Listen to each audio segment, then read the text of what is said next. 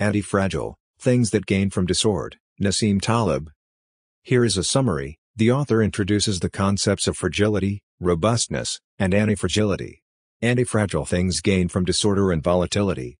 Many things are antifragile, including evolution, technology, the free market, and overcompensation mechanisms. Antifragility depends on the fragility of individual parts. The modern world denies antifragility by trying to eliminate volatility and seeking predictability.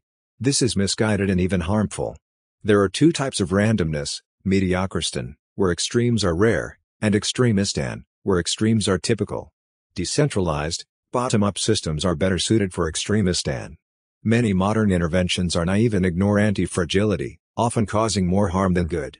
Non-intervention and optionality are preferable.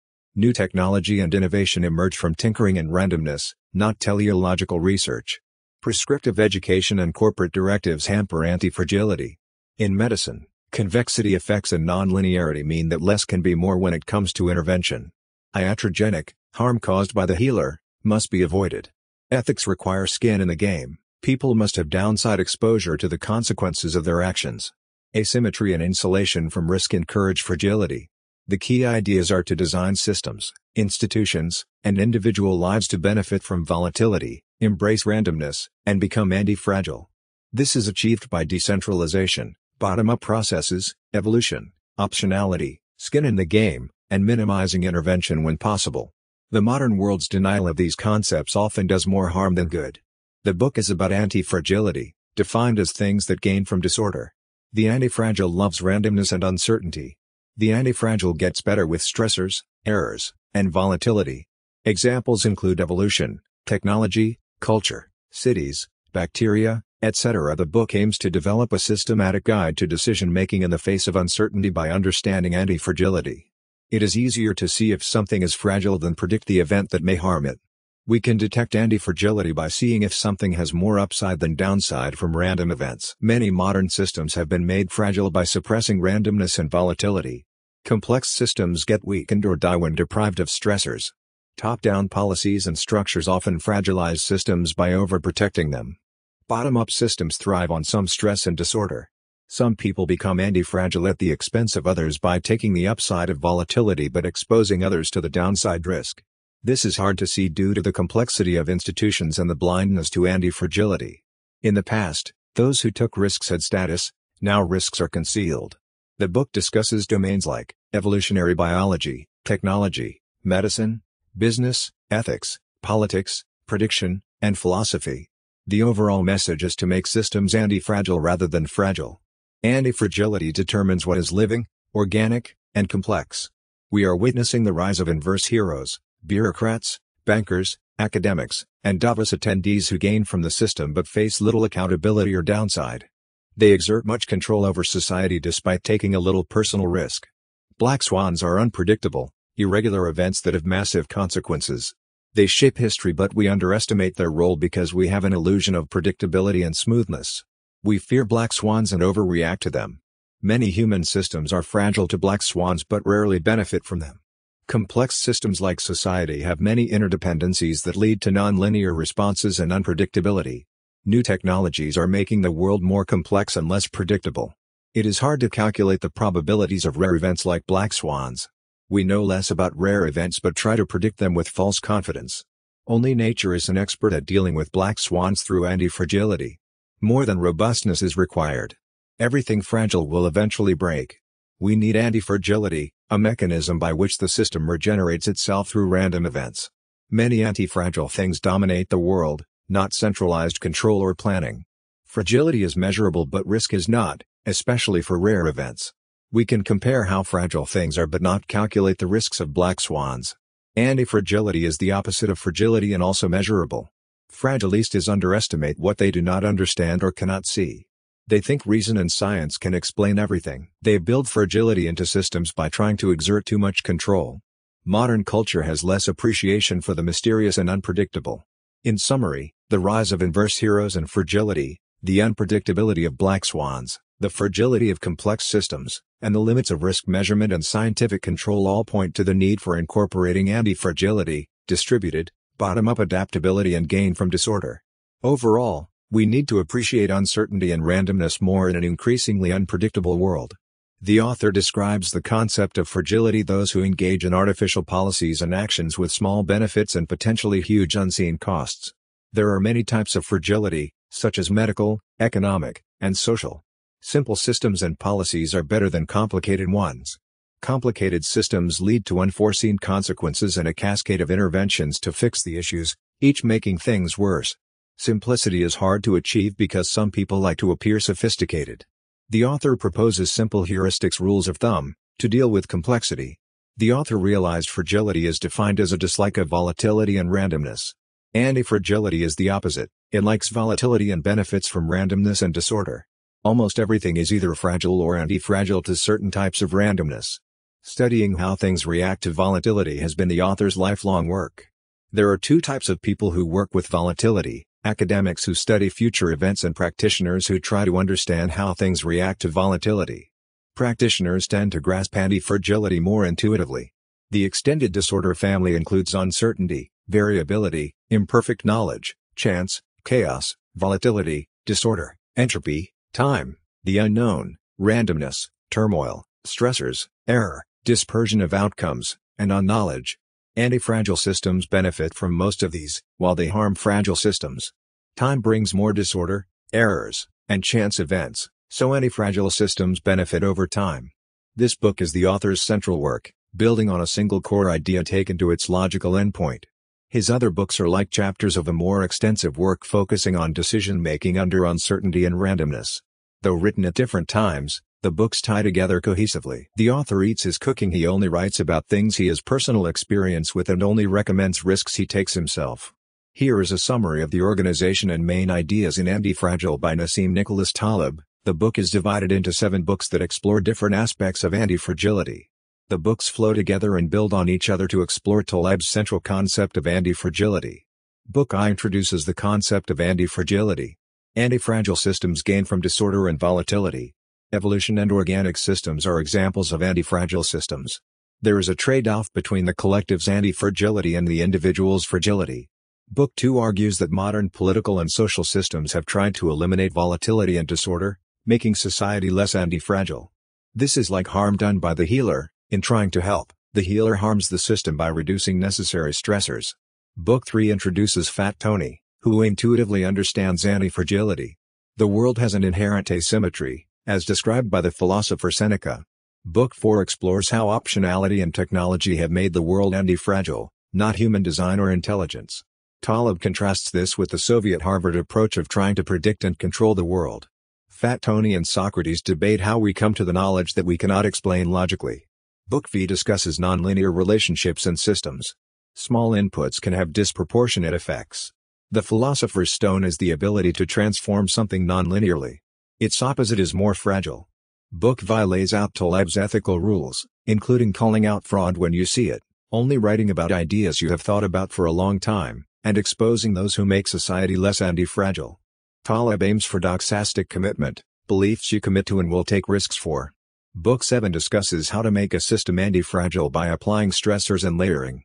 Some amount of disorder is critical for antifragility. The overall themes are distinguishing between fragility, robustness, and antifragility, illustrating what makes a system antifragile, and cautioning against hubristic interventions that make society less antifragile by eliminating necessary stressors and volatility. Antifragility requires some disorder and allows for the possibility of gain from unforeseen events. Here is a summary of the key ideas. Along a spectrum, things can be categorized into fragile, robust, and antifragile. Fragile things are harmed by volatility, robust things are indifferent to it, and antifragile things benefit from it. Antifragility is relative and contextual. Something can be antifragile in one domain but fragile in another. For example, a boxer can be physically robust but emotionally fragile. An older woman can be physically fragile but mentally antifragile. The golden robust is only sometimes desirable. While antifragility is generally preferable, it can be costly in some situations. Moreover, too much robustness is not ideal either. One can die from being immortal. Antifragility applies to many domains: culture, health, biology, politics, technology, urban planning, economics, decision-making, etc. The triad can analyze and improve things in all these spheres. Dead and large centralized systems tend to be fragile. Decentralized systems of autonomous units, like city-states, tend to be antifragile. Errors and mistakes should be small, numerous, and reversible, antifragile, rather than large and irreversible, fragile. A system of tinkering and trial and error facilitates antifragility. Removing unnatural stressors and interventions in medicine is more antifragile than adding medications and treatments, which often have unknown side effects. Antifragility involves subtraction over addition, and acts of omission over acts of commission. The via negative is about gaining wisdom through subtracting, not adding complexity. Antifragility has ethical implications and is linked to distributing fragility fairly. When one party is antifragile at the expense of another fragile party, it raises ethical issues. Skin in the game is required to prevent such antifragilizing transfers. 3 levels of discussion: literary/philosophical, parables, semi-technical, graphs, and highly technical, papers and proofs. The literary level aims to convey the key ideas to a broad audience. The concept of antifragility is the opposite of fragility. Fragile things break under stress and pressure. Robust things withstand stress but do not necessarily improve. Antifragile things benefit and improve from stress, disorder, and volatility. There is no word for antifragility in most languages, so the author uses mythological examples to illustrate the concept. Damocles represents fragility. Damocles enjoys a lavish banquet but with a sword hanging over his head by a single horsehair that could break at any moment. Phoenix represents robustness. The phoenix is reborn from the ashes, returning to its initial state after destruction. Hydra represents antifragility. Hydra has many heads, 2 more grow back when one is cut off. Harm and damage strengthen Hydra.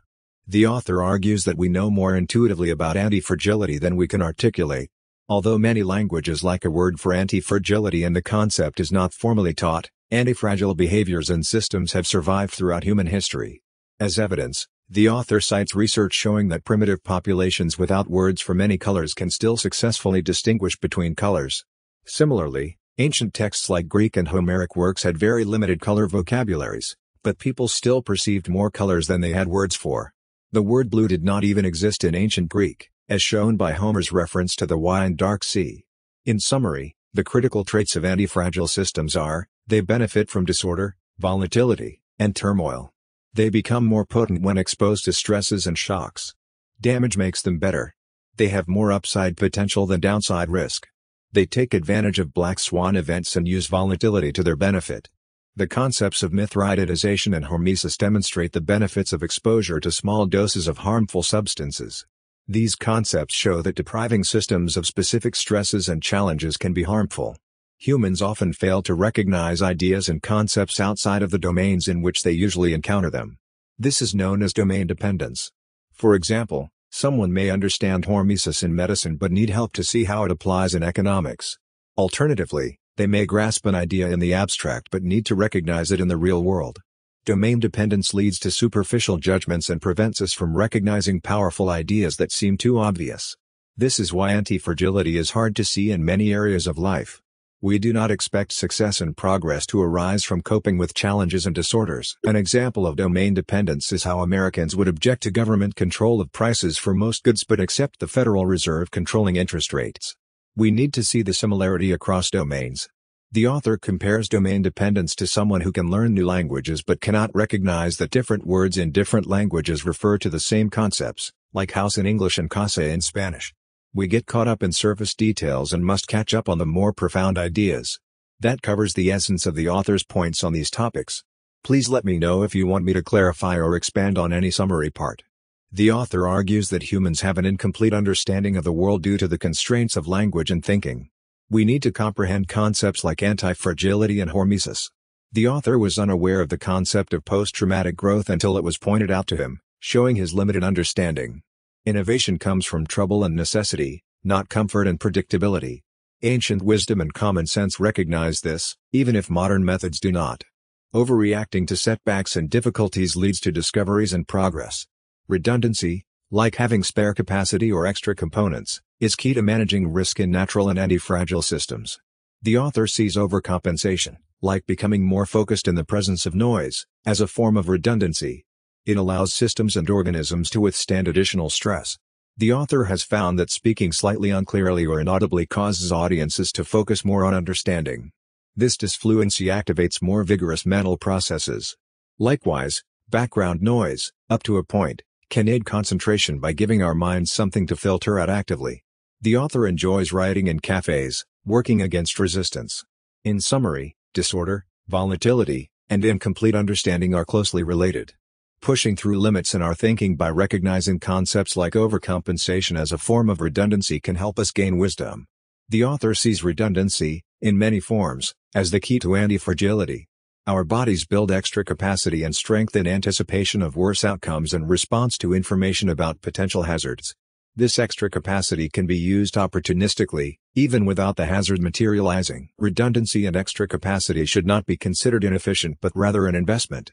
Our bodies are better at assessing risk and discovering probabilities than our intellects.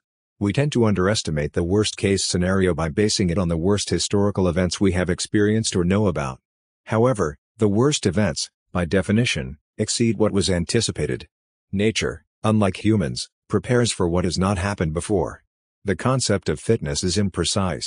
Adapting to a specific past environment is different from being able to withstand higher intensity stressors. Mathematically modeling selection would suggest overcompensation, not just fitness. The phenomenon of overcompensation in response to stressors and harm appears in many domains, not just biology and fitness. For example, repressing riots and rebellions through force often stirs anger and fuels the movement. Some forms of passionate love also intensify in response to impediments and efforts to quell them. Examples of such antifragile love that overreacts to obstacles include the characters Swan and Odette in Proust's novel and the protagonist and his lover in Buzzati's novel. Their love grows in intensity the more the lovers mistreat and exploit them. Here is a summary of the key ideas. Information has an antifragile property. It gains from attempts to harm it. For example, banning or criticizing a book often makes it more popular. Some jobs are fragile to reputational harm and criticism. It is better to avoid these jobs or find ways to become antifragile to criticism of them. For example, artists and writers are antifragile since criticism and controversy boost their popularity, but corporate executives are fragile. Governments and large companies need to understand the antifragile nature of information. Their attempts to control information and public perception often backfire and worsen the situation. For example, press conferences to reassure investors often scare them away. We have benefited most from those who tried but failed to harm us, not those who tried to help us directly. Their actions made us antifragile. The essential character in the passage is the author's great-grandfather, a wily politician who managed to stay in power despite many enemies. The author sees him as an example of someone who was antifragile to criticism and reputational attacks. The main themes in the passage are the antifragile property of information, how it gains from attempts to control or harm it. The distinction between fragile jobs and roles versus antifragile to criticism and reputational harm. Artists and the independently wealthy are antifragile, while corporate employees and governments are fragile. The irony is that we gain the most from those who try but fail to harm us, not those who try to help us directly. Their actions make us antifragile.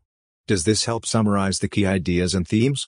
Let me know if you want me to clarify or expand on any summary part. The biological is both antifragile and fragile, while inanimate objects like cars and computers are not antifragile. They degrade over time and with stress. Some new composite materials, like biological materials, show antifragile properties, strengthening under stress. Aging is often misunderstood as an inevitable decline, but much comes from maladjustment to stress and environments. Hunter-gatherers, for example, age much less over their lives. Aging results from a mismatch between one's biology and environment. The world can be divided into the complex and the complicated. Complex systems like society, culture, and markets are organic, interconnected, and hard to understand causally. They are more biological. Complicated systems like machines and engineering contraptions are simpler, with straightforward causes and effects. In complex systems, stressors convey information. The body gets information and adapts through stress, not just through the intellect. Bones get stronger with specific stresses, skin adapts to sun, calluses, etc. Lack of stress also conveys information, as bones and muscles weaken without use. Complex systems exhibit causal opacity, where causes are hard to determine, and specific events are hard to predict.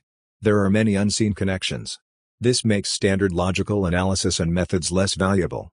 More information and visibility into the system are needed to understand complex systems. An example is bone health, which Carcendi showed is tied to aging, diabetes, and fertility. The relationship between bones and these factors is complex, with no apparent causal direction.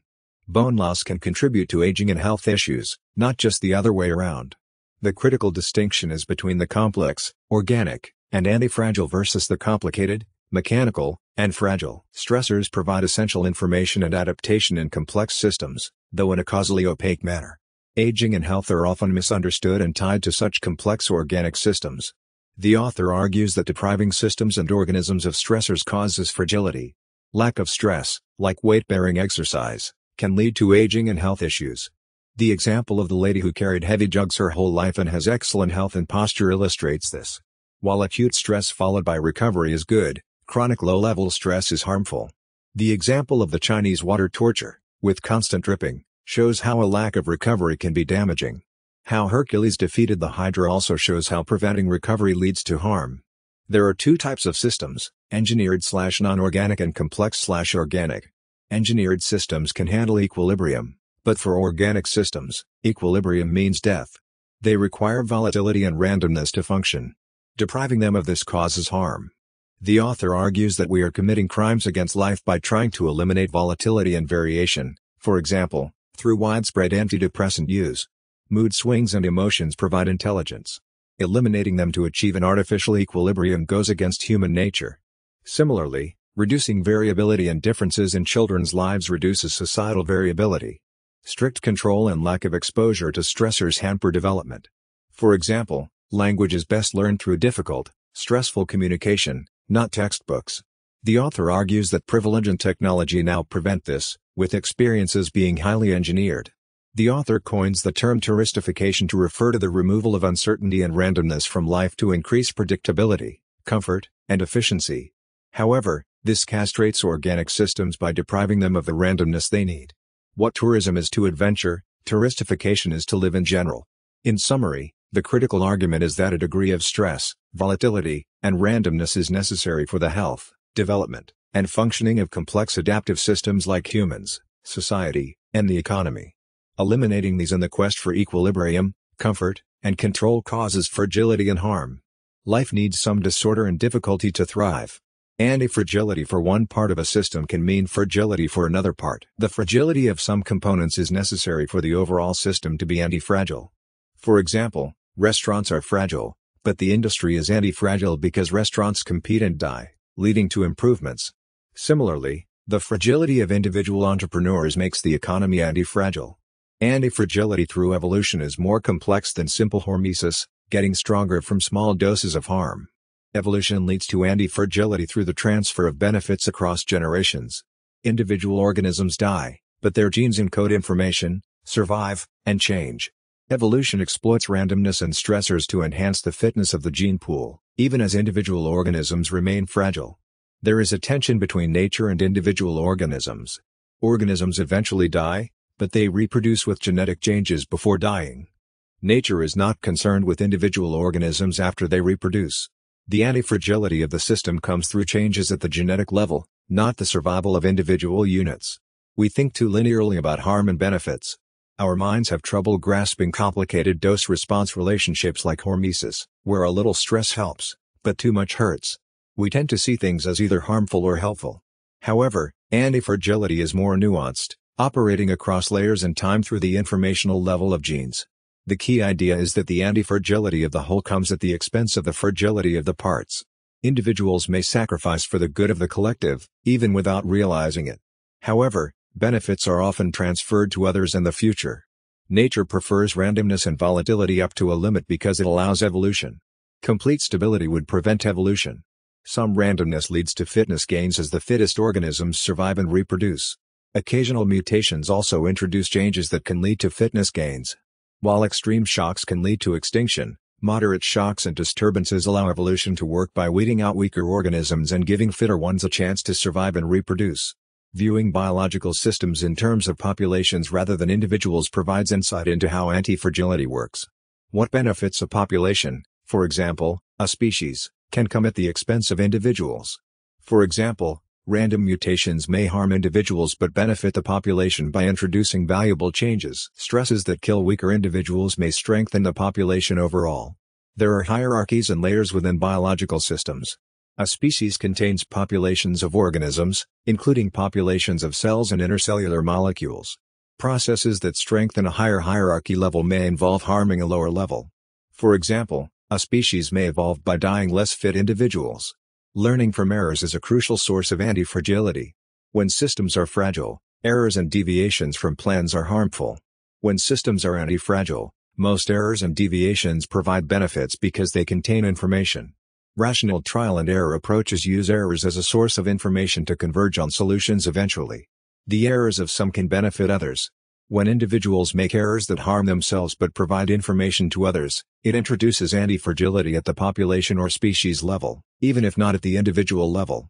In summary, the fundamental ideas around evolution, populations, hierarchies, learning from errors, and benefiting from the mistakes of others provide insight into how nature introduces antifragility. Variability, randomness, and volatility are necessary for evolution and progress, even if they involve harm at lower levels of biological hierarchies. Minor errors and mistakes that do not destroy a system can help prevent more significant disasters. Though tragic, the Titanic disaster and Fukushima nuclear accident led to improvements that made systems safer. Plane crashes often lead to safety improvements that save lives.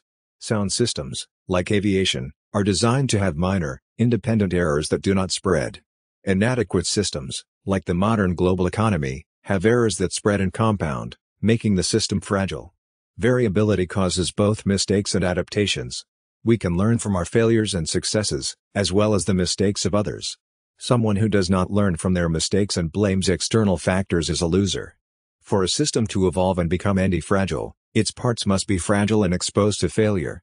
The antifragility of the whole requires the fragility and sacrifice of the parts. While this is obvious in ant colonies, individuals and businesses do not want to fail for the greater good. This creates tension between the interests of the whole system and its parts. The economy benefits from overconfident individuals and businesses taking risks if the failures remain small and localized. However, governments often bail out large, failing firms to avoid contagion, which transfers fragility from the system to the weak parts. Nietzsche's saying, "What does not kill me makes me stronger," is often misinterpreted. The antifragility of a system can come at the expense of its parts, through selection rather than hormesis. Individual fragility and sacrifice may be required for system antifragility.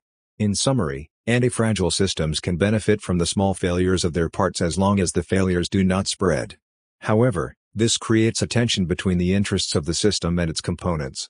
Mistaking the antifragility of the whole for that of the parts can be an illusion. Individual sacrifice may be required for system improvement. The author discusses the tension between individual interests and the interests of the collective. In the past, individual interests were largely irrelevant, but with the Enlightenment, individual rights and freedoms became more prominent. However, individual and collective interests are interdependent. Individuals need the collective to survive, and the collective comprises individuals. The author uses several examples to illustrate this tension. In nature, species survive by sacrificing individuals. Individuals are fragile. Source selection can occur, but species are antifragile. The author finds this ruthlessness unpleasant. Traditional cultures emphasize the collective over the individual. For example, in the mafia, individuals are expected to sacrifice for the good of the group. Breaking this code is seen as dishonorable. Humans may need to prioritize our interests over those of nature to ensure our survival, even if it means some environmental fragility. However, destroying nature too much may ultimately hurt us.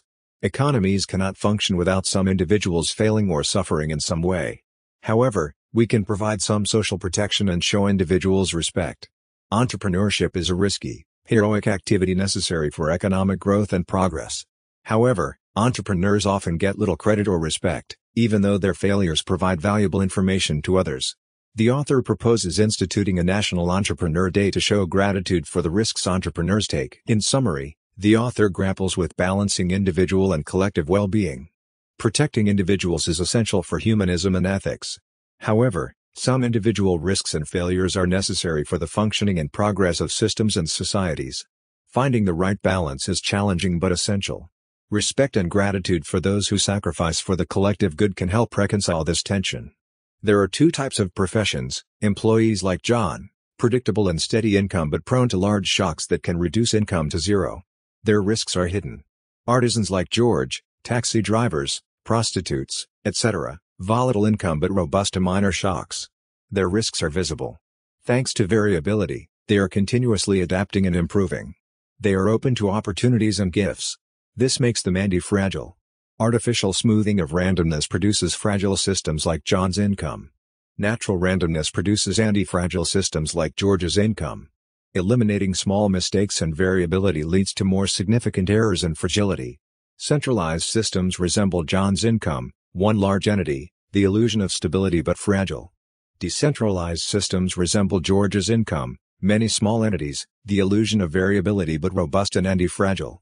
The more variability in a system, the less prone it is to black swans. Switzerland is an example of an anti-fragile system that benefits from shocks in the rest of the world. Lenin used to play chess in the same cafe in Zurich where the author was. Zurich was already a haven back then, with high prices. In summary, this chapter argues that natural randomness leads to anti-fragility while artificial smoothing of randomness leads to fragility. Variability and imperfections are necessary for adaptation and improvement. Vladimir Lenin spent time in Switzerland developing his ideology of a centralized, totalitarian state. The author finds it ironic that Switzerland, which provided shelter to Lenin, is a country without a strong central government. Switzerland has a long history of providing refuge to political exiles, dissidents, and others seeking shelter, from Voltaire to exiled royals and political leaders. Switzerland is also a shelter for financial refugees seeking stability and security for their assets. Despite providing shelter to proponents of big government ideologies, Switzerland has a decentralized government with the most power residing in small, regional cantons. There is no strong central government. This bottom-up system produces stability and security. Bottom-up variations, like the political volatility within local municipalities, do not scale up. The dynamics within a small community differ significantly from those of an entire nation. Small-scale systems allow more biological and social factors to influence behavior, producing more responsibility. Large-scale systems rely more on abstract rules and statistics, enabling irresponsibility. There are psychological and social benefits to small-scale systems. We relate more to individuals and small groups than abstractions like the nation. We are more swayed by vivid examples than statistics. The media focuses on sensational anecdotes rather than proportional risks. Bureaucracies and large governments make decisions based on abstract theories rather than concrete realities. Lobbyists and special interests also have more power to influence large centralized governments than small, local ones. In summary, the author argues that Switzerland's stability and security come from its decentralized, small-scale system of government, not despite the lack of a strong central government but because of it. Bottom-up, small-scale systems have advantages over large-scale systems in producing responsibility, practical decision-making, and resistance to manipulation. Decentralization and localism foster robustness and anti-fragility. The choice of a court in the Swiss system could seem random, but it helps prevent large-scale errors. Switzerland has a mechanism to manage noise and let it run its course rather than minimize it. Switzerland is a prosperous country but traditionally had a low university education. Its system was based on apprenticeship and craft, not theory. There are two types of randomness: mediocristan, with many slight variations that cancel out, and extremistan, with a few extreme events that dominate. Extremistan applies to history, economics, etc. Constraining a mediocristan system can switch it to extremistan. Antifragile systems are hurt when deprived of natural variations.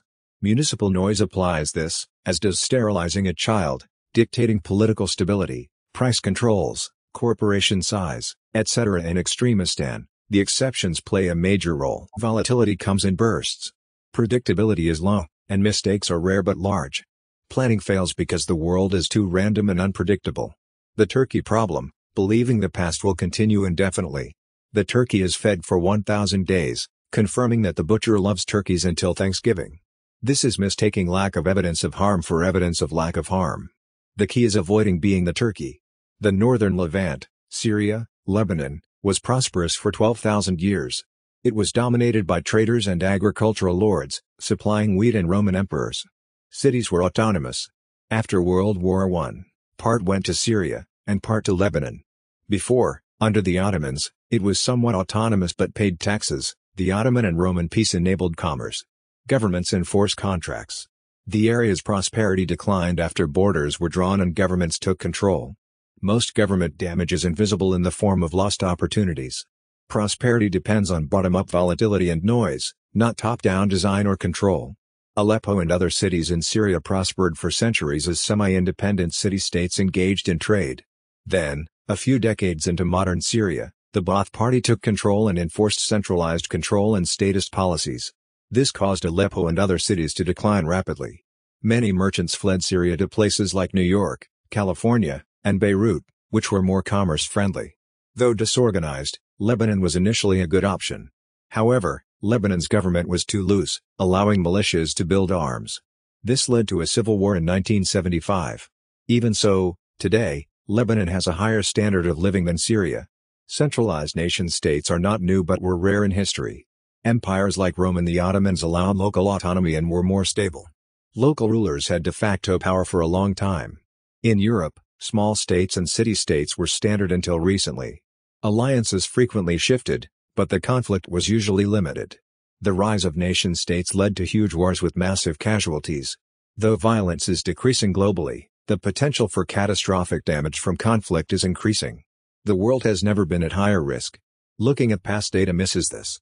Multi-ethnic empires like the Austro-Hungarian Empire were replaced by nation-states after World War I, damaging cities like Vienna that were left divided from their histories. The critical argument is that a system with many small, independent units, like city-states, leads to less severe and concentrated risks than one with a few significant, centralized powers, like nation-states.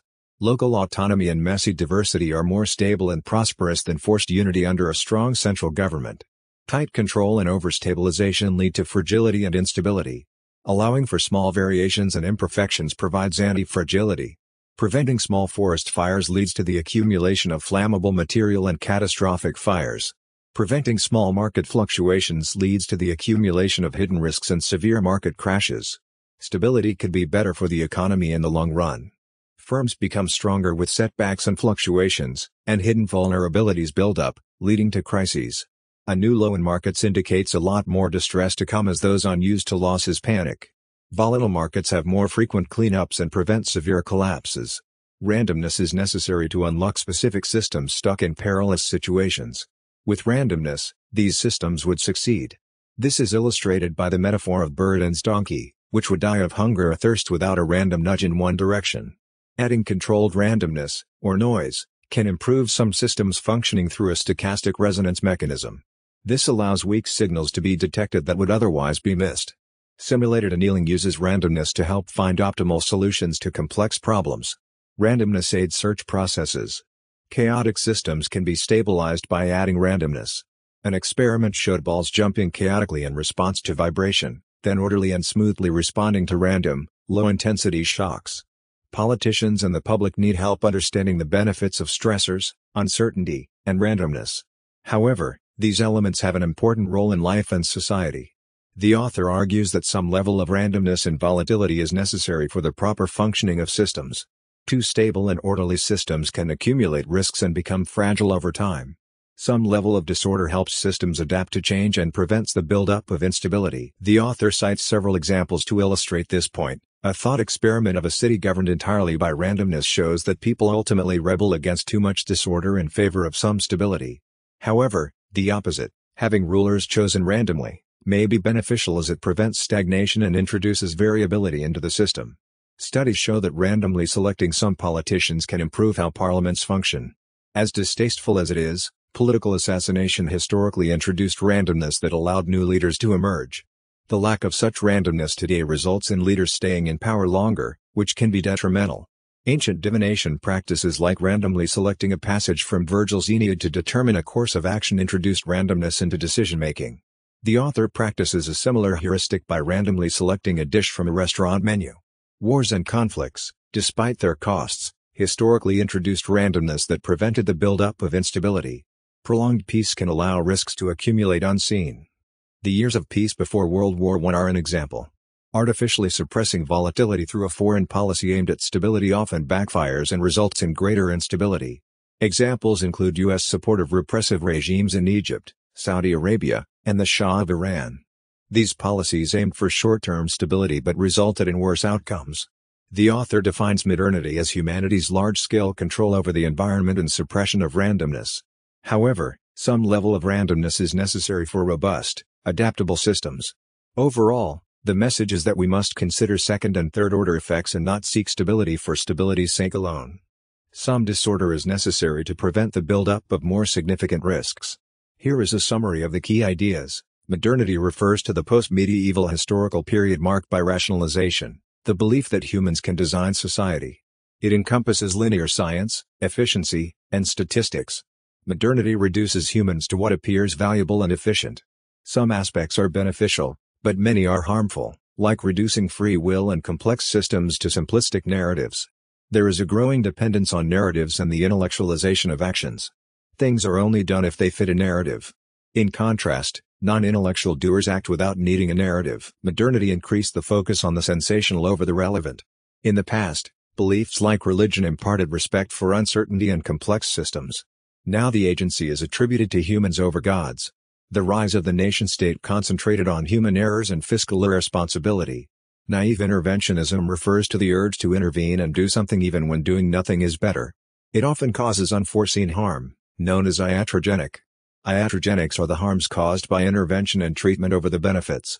Every medical treatment carries risks of iatrogenic which must be weighed against the benefits. Iatrogenics were highest when modern medicine was gaining prestige but lacked scientific validity. Doctors and hospitals often cause more harm than good. Semmelweis observed that hospitals caused more deaths than home births but was ignored. Medicine has improved but still causes significant iatrogenic, especially from overtreatment, pharma, and medical errors. The long-term harms of misdiagnosing and medicating children are hard to assess but worrisome. In general, naive interventionism and unattributed iatrogenic are byproducts of the modern notion that humans can fully understand and control complex systems with simplistic tools and narratives. However, complex systems often self-organize in ways beyond human comprehension. Restraint and humility are needed.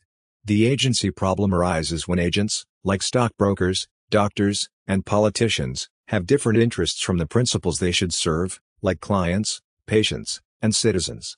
The agents may give advice or take actions that benefit themselves rather than the principles. The concept of first, not harm, primum non nocere, acknowledges interventions and policies' potential for unintentional harm. This is known as iatrogenic. Iatrogenics exist in many areas, including medicine, economics, education, and politics. There needs to be more awareness of iatrogenic outside of medicine. While we have a word for causing unintended harm, iatrogenic, we lack one for unintentionally helping or benefiting.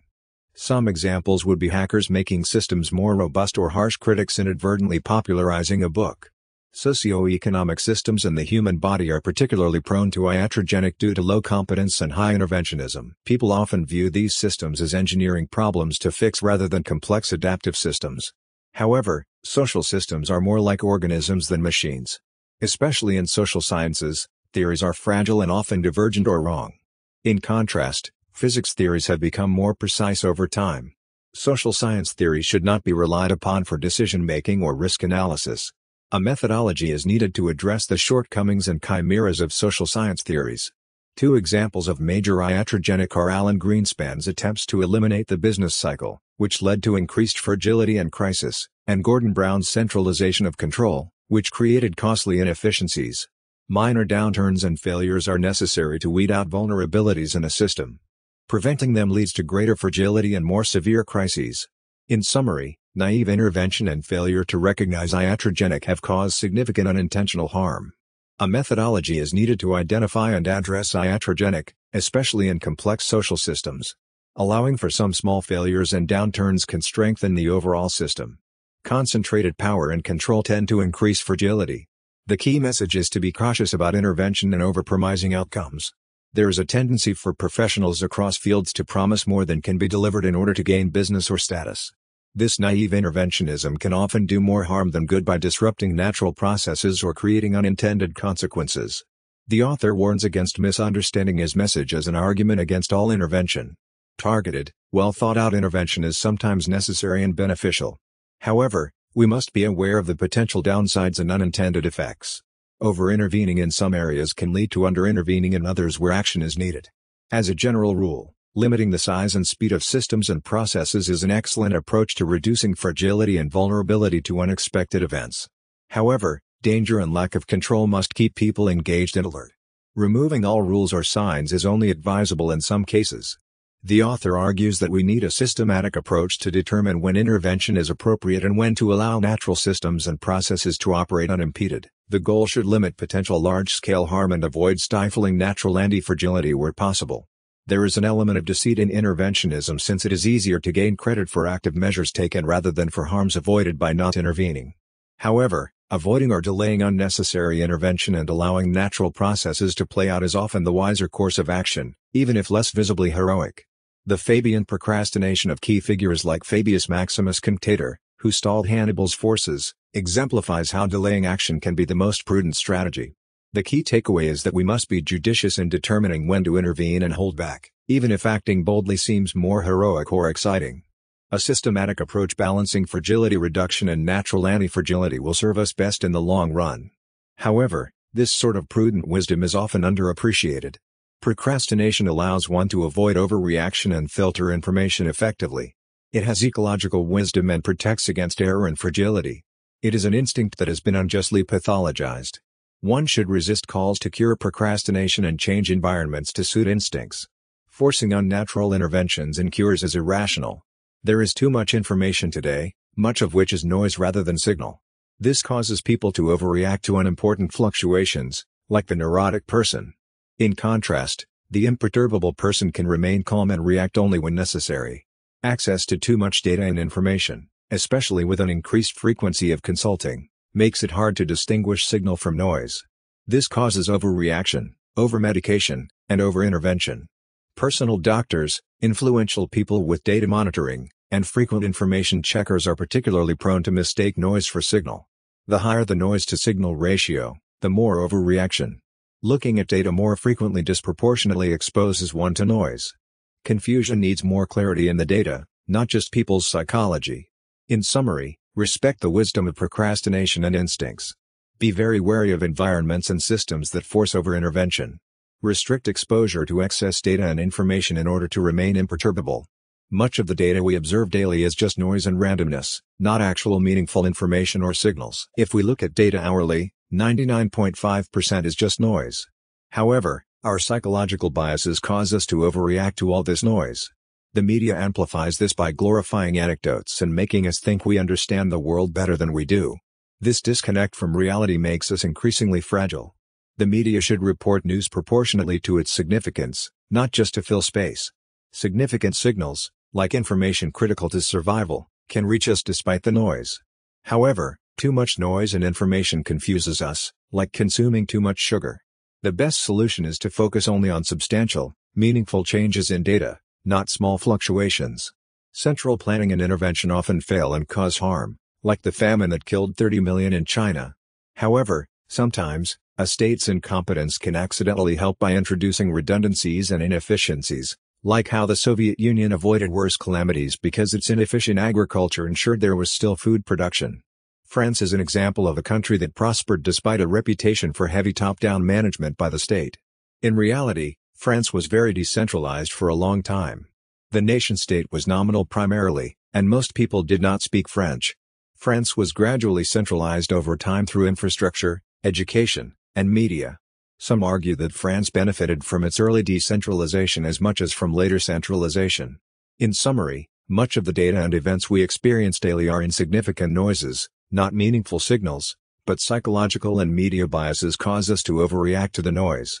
Attempts to centrally manage societies often fail or cause harm, and decentralization or inefficiencies sometimes help. France prospered from a mix of centralization and decentralization. The key is distinguishing signals from noise. The author attended an economics conference in South Korea in 2009. During the conference, a representative from an international organization presented the organization's economic projections for the next several years. The author became very angry with these projections and reacted harshly during the conference. He argued that the organization and forecasters generally have an atrocious track record of predicting significant events. The author sees forecasting as a harmful product of modernity. Forecasting often does more harm than good, yet society continues to demand it and hire forecasters. The author proposed his triad: fragility, robustness, and antifragility, as an alternative to forecasting. These concepts do not require as accurate an understanding of the world as fragile systems. The author argues that we take steps to childproof and protect against various dangers, But we do not do enough to protect against the harms of forecasters and their overconfidence. Studies have shown that giving people random forecasts can increase their risk-taking. The critical points in the summary are: the author strongly criticized an organization's economic forecast during a conference. The author sees forecasting as generally harmful and inaccurate. The author proposed his triad as an alternative to fragile forecasting.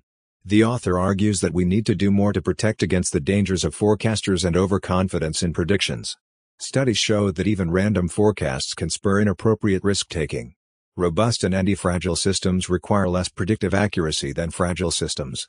Does this summary accurately reflect the key points and arguments presented in the selected passage? Let me know if you want me to clarify or expand the summary further. Redundancy, like having extra cash in the bank, makes one less predictive since one does not need to know precisely which event might cause trouble. Those without redundancy, who are fragile, must predict much more accurately. One can control fragility more than one realizes by detecting fragility, which is more accessible than predicting events, making things robust to defects and forecasting errors rather than trying to eliminate human flaws, recognizing that history progresses by turning lemons into lemonade. Anti-fragility, rather than blaming the failure to predict events, one should blame building fragile systems. Predicting events is hard, but building robust systems is possible. Certain domains like society, economics, and culture are hard to predict, the black swan domain, while physical domains are more predictable. One should separate domains into those where black swan matters and those where they do not. Randomness in the black swan domain is fundamentally hard to measure or predict. Modern life increasingly exposes us to extremes, the extremist and effect, making prediction even harder. We are building things we understand less and less. Some now try to predict black swans with complex models, but the answer is more straightforward: focus on anti-fragility. The story introduces Nero Tulip, who reads books, and Fat Tony de Benedetto, who reads little but is very perceptive. Despite their differences, they are friends who entertain themselves by detecting fragility in others. Nero and Fat Tony were friends who enjoyed meeting in New York City for lunch. They both hated boredom and empty days. They enjoyed discussing interesting topics during their lunches. Fat Tony was very popular and well respected in Italian restaurants. The staff and owners celebrated his arrival. He would often receive gifts from them. Nero enjoyed joining Fat Tony for lunch because Fat Tony's popularity meant Nero would get good service and food. Nero had simple tastes. He went to bed early, preferred daylight activities, and enjoyed reading books he ordered online. He belonged to a group that translated ancient texts and attended commemorations of famous Greeks like Plato. Nero was curious about many topics but found that trying to understand topics often led to more questions deeply. His curiosity grew the more he tried to satisfy it. Nero and Fat Tony predicted a crisis would be caused by suckers who were overly confident in their understanding of probability and the economy. Fat Tony thought bankers and nerds were the biggest suckers. He made much money betting against their success. Nero also profited some but was more interested in being proven right. They were antifragile because they benefited from instability and crisis. Nero and Fat Tony disagreed on whether or not to warn suckers about their foolishness. Fat Tony thought warning them would lead to ridicule. Nero believed they should be warned first before betting against them. In summary, the friendship between Nero and Fat Tony, their shared love of interesting lunch conversations, and their ability to predict and profit from the crisis are highlighted in this passage. Their opposite approaches to engaging with suckers showed their differing views on responsibility for others' well-being. Seneca was a wealthy Roman philosopher who followed and promoted Stoicism. Stoicism advocated indifference to external events and fate. Seneca focused on the practical aspects of Stoicism, like handling adversity, wealth, suicide, etc. Academics criticized Seneca for not being theoretical or philosophical enough. However, Seneca demonstrated wisdom in practical decision-making. Other philosophers tried to apply theory in practice, often ineffectually. It is better to start as a practitioner rather than a theorist. The story of Professor Triffitt illustrates how some decision theorists focus on complex, inapplicable problems rather than practical wisdom. Truffaut was asked to help make a practical decision but needed help to apply his theoretical knowledge. Practice and wisdom are more important than theoretical knowledge alone. Seneca advocated focusing on what you can control and not worrying about what you cannot. Be prepared for turmoil and see it as an opportunity. Do not stay attached to possessions. Seneca's advice can be summarized as, lose nothing or gain nothing. Be indifferent to both loss and gain. Prepare for ups and downs. Another advice is, what to do on your next shipwreck. Prepare for adversity as inevitable. Stay calm and make the best of the situation. In summary, the key ideas are: practical wisdom and experience are more valuable than theoretical knowledge alone. Prepare for adversity, and do not become too attached to possessions or outcomes. Stay indifferent to both losses and gains. Accept ups and downs with equanimity. See turmoil as an opportunity rather than a threat. Make the best of any situation. The decision to accept a position at Harvard caused the economist much angst, even though it was relatively trivial compared to other difficult life decisions. A colleague suggested using the expected utility theory to decide, but the economist dismissed this approach as not serious enough for such an important choice. In contrast, the Roman philosopher Seneca took such life decisions very seriously. He had survived life-threatening situations and offered practical advice for living well. Unlike the Harvard economist, whose work is read primarily by other academics, Seneca's writings are still read by ordinary people today, thousands of years after his death. Seneca advocated ways to reduce vulnerability to misfortune and gain upside from random events, in other words, antifragility. On the surface, Stoicism promotes indifference to fate and material possessions. However, Seneca retained his great wealth, suggesting he valued its benefits. By going through mental exercises to detach himself from his possessions, Seneca reduced his worry about losing them. He traveled lightly and could face shipwrecks and other calamities with equanimity. Stoicism aims to domesticate emotions rather than eliminate them. It teaches transforming fear into caution, pain into insight, mistakes into lessons, and desire into purposeful action.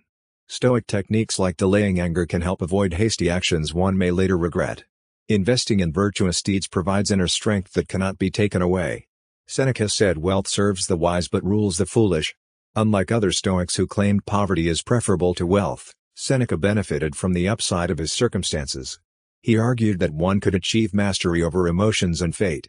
By practicing indifference to outcomes, embracing adversity, and focusing on what one can control, one can gain inner peace in a turbulent world. Overall, Seneca's Stoic philosophy moves beyond robustness to achieve anti-fragility.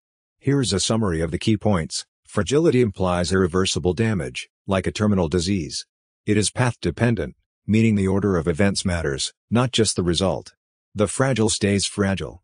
The effective speed of growth depends on fragility. High speed or rapid growth means nothing if there is a high chance of crashing or collapsing. Nominal gains can be wiped out by fragility. GDP growth can mask fragility by loading future generations with debt. Real growth is robust, not fragile. The solution to fragility is the barbell strategy, combining extremes and avoiding the middle. Have extreme risk aversion in some areas and extreme risk loving in others. This reduces downside risk while allowing for upside potential. An example is putting 90% of the money in risky investments and 10% in risky, maximally risky investments. This caps your maximum loss at 10% but allows for huge gains.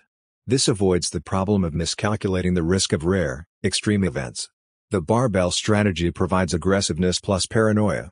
Protect yourself from the extreme downside and let the upside take care of itself. As Seneca showed, reducing the extreme downside, not improving the upside, can provide more upside than downside. The key is that gains and losses are asymmetric. Small losses are tolerable, but significant losses can be terminal. Significant gains, on the other hand, can be life-changing positively. The barbell exploits this asymmetry. The main point is that fragility is unforgiving, so the focus should be first and foremost on reducing extremely adverse outcomes and exposures to negative black swans. The upside will then emerge on its own. The barbell strategy combines paranoia about the downside and openness to the upside. The key idea is that barbell strategies that combine extremes while avoiding the middle produce favorable outcomes. A barbell approach involves maximally aggressive/speculative behavior in one area and maximally conservative behavior in another. This avoids the mediocrity and corruption that comes with the middle ground. Some examples: in mating, females pursue an accountant for stability but also cheat with an alpha male for good genes. This combines security with the upside. In policy making, protect the very weak but let the strong thrive. Do not prop up the middle class. In literature, get a sinecure for financial security to write freely in your spare time. Do not become an academic. I am incredibly paranoid about risks like smoking or motorcycles, but I take many risks in other areas, like professional life. In investing, be extremely aggressive in some investments but highly conservative in others. Do not take mediocre risks. In exercise, lift hefty weights but also rest entirely. Do not do moderate long workouts. The key is maximizing the upside while minimizing the downside by avoiding the middle. Have extremes, but avoid mediocrity. Be aggressive in some areas and paranoid in others. Get stability from one barbell and an upside/reward from the other. However, stay away from the middle ground. The author discusses Thales, an ancient Greek philosopher, and his ability to utilize optionality. The author says that Aristotle, and most thinkers since, have misunderstood the point of Thales' actions.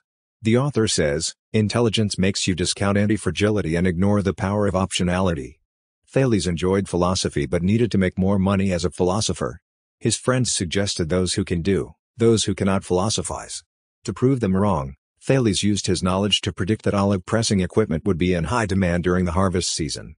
He deposited a small sum to reserve all the olive presses in advance. When the harvest came, he could rent the presses at a high price, making a significant profit. Thales demonstrated the value of optionality. By spending a small amount up front, he allowed himself to benefit from uncertainty and gain a significant upside. His friends failed to understand this and just saw that a philosopher had become wealthy. They accused him of scheming or stealing, not realizing that his knowledge and optionality were the sources of his gains. The author argues that the rational flaneur, someone who makes decisions fluidly based on new information, like Thales, has a significant advantage in life and business. While solid plans and goals are helpful in relationships and morals, trying to lock in complete visions of the future leads to fragility. Optionality and flexibility are vital for benefiting from uncertainty. Overall, the key points are: 1. People often fail to understand antifragility and optionality. 2. Optionality provides the ability to gain from uncertainty with limited downside risk. 3. Fluid decision-making based on new information leads to more optionality than rigid plans. 4. Optionality is a crucial driver of growth and innovation. Thales was an ancient Greek philosopher who also engaged in business. He secured the right to use all the olive presses in Miletus and Chios for a low fee before the olive harvest. When there was a significant olive crop and high demand for the presses, Thales could rent them out at a high price and make a good profit. He made enough money to fund his philosophical lifestyle. This story illustrates a fundamental concept of optionality and asymmetry. Thales obtained the right but not the obligation to use the olive presses. This gave him an option that provided a significant potential upside, if there was high demand, and a limited downside, if there were low demand. He would not exercise the option. This is an asymmetry where the potential gains are more significant than the potential losses. Options with a significant upside and limited downside exposure are antifragile. They benefit from disorder. The more volatility and uncertainty, the more valuable the option becomes. Thales' option on the olive presses prospered from the volatility and uncertainty around the size of the olive crop and harvest demand. Some other examples of options and asymmetry: having leisure activities or social plans on a Saturday night but not committing to anything specific provides options with limited downside. You can choose the most appealing option or do nothing. Renting a rent-controlled apartment allows one to stay at a low fixed rent or leave for something better. The tenant benefits if rents go up but can leave if rents go down. The landlord is obligated to provide the housing at the fixed rent. This is an asymmetry that benefits the tenant. In summary, optionality and asymmetry, where there are more potential gains than losses, lead to antifragility. Options become more valuable with more volatility and uncertainty. Thales and the examples illustrate how to gain from disorder and uncertainty. Authors, artists, and thinkers should have a small number of enthusiastic and influential supporters rather than a large number of mildly appreciative fans. The opinions of detractors do not matter. This is because, in these domains, there is no real downside or loss from a lack of widespread popularity. All that matters is gaining a core base of dedicated supporters. For example, Wittgenstein was considered strange by most but had a cult following of very influential supporters like Bertrand Russell. Work and ideas are generally most robust if many people dislike or oppose them, but a small percentage are extremely loyal supporters. You do not need average or widespread acceptance. Businesses like luxury goods also do not care about average customers or widespread appeal. They only care about a small number of very wealthy customers. They benefit from inequality and dispersion of wealth, not raising average wealth. Summers argued that while men and women may have equal intelligence on average, there is more variability and dispersion among men, with more unintelligent and brilliant men at the extremes. So there are more men in positions that depend on extremes, like science, but also jails and failures. Optionality and the ability to benefit from favorable outcomes, not predictive ability, are most important. All you need is the wisdom not to hurt yourself by avoiding unintelligent actions and the ability to recognize and gain from favorable outcomes when they happen, not predict them. Evolution shows how extraordinary sophistication and intelligence can emerge without actual intelligence, just from optionality/trial and error, selection, and randomness. Half of all embryos spontaneously abort. Nature selects what works and discards the rest. Nature exploits optionality far better than humans. Optionality depends on asymmetry, more upside than downside, and rationality, ability to select the best option and benefit from it. The fragile have no option, the antifragile gain by selecting the best option. We often pay more attention to optionality and asymmetry outside of formal options contracts and insurance where they are explicit. Our minds are domain dependent, so we do not see them in other contexts, even though trial and error and model error provide examples of optionality. The author marvels at how long it took humans to put wheels on suitcases, almost 6,000 years after the invention of the wheel. Despite our technological sophistication, we put a man on the moon. This shows our lack of imagination in seeing the potential uses of existing inventions. Even brilliant minds at conferences did not think of applying wheels to suitcases, showing how we need more foresight into what will be significant and impactful in the future. We rely on randomness and trial and error, not imagination or intelligence, to make discoveries and progress. Antifragility is needed. The story of the wheel itself is even more humbling. The Mesoamericans had wheels but only used them for children's toys, not for practical applications like transporting goods. They moved huge stones using immense human labor rather than the wheel. Similarly, the Greeks had the eolipile, which showed the power of steam, but they only saw it as a toy or novelty, not realizing its potential uses. We fail to connect the dots and lack practical wisdom. Theoretical scientists and academics must focus more on practical applications. They reward complex, abstract work rather than simple solutions to common problems. Practical knowledge comes from practice, not theories. We must combine stupidity, trial and error, randomness, with wisdom, learning from mistakes and failures, adapting theories to reality. Academics often need more grounding in reality. They lecture birds on how to fly rather than learning from their practical experience. In summary, humans need more imagination, connect ideas across domains, and see the potential future applications of current concepts or technologies. We need a blend of theoretical knowledge and practical wisdom to make progress. More than relying on abstract theories or trial and error is required.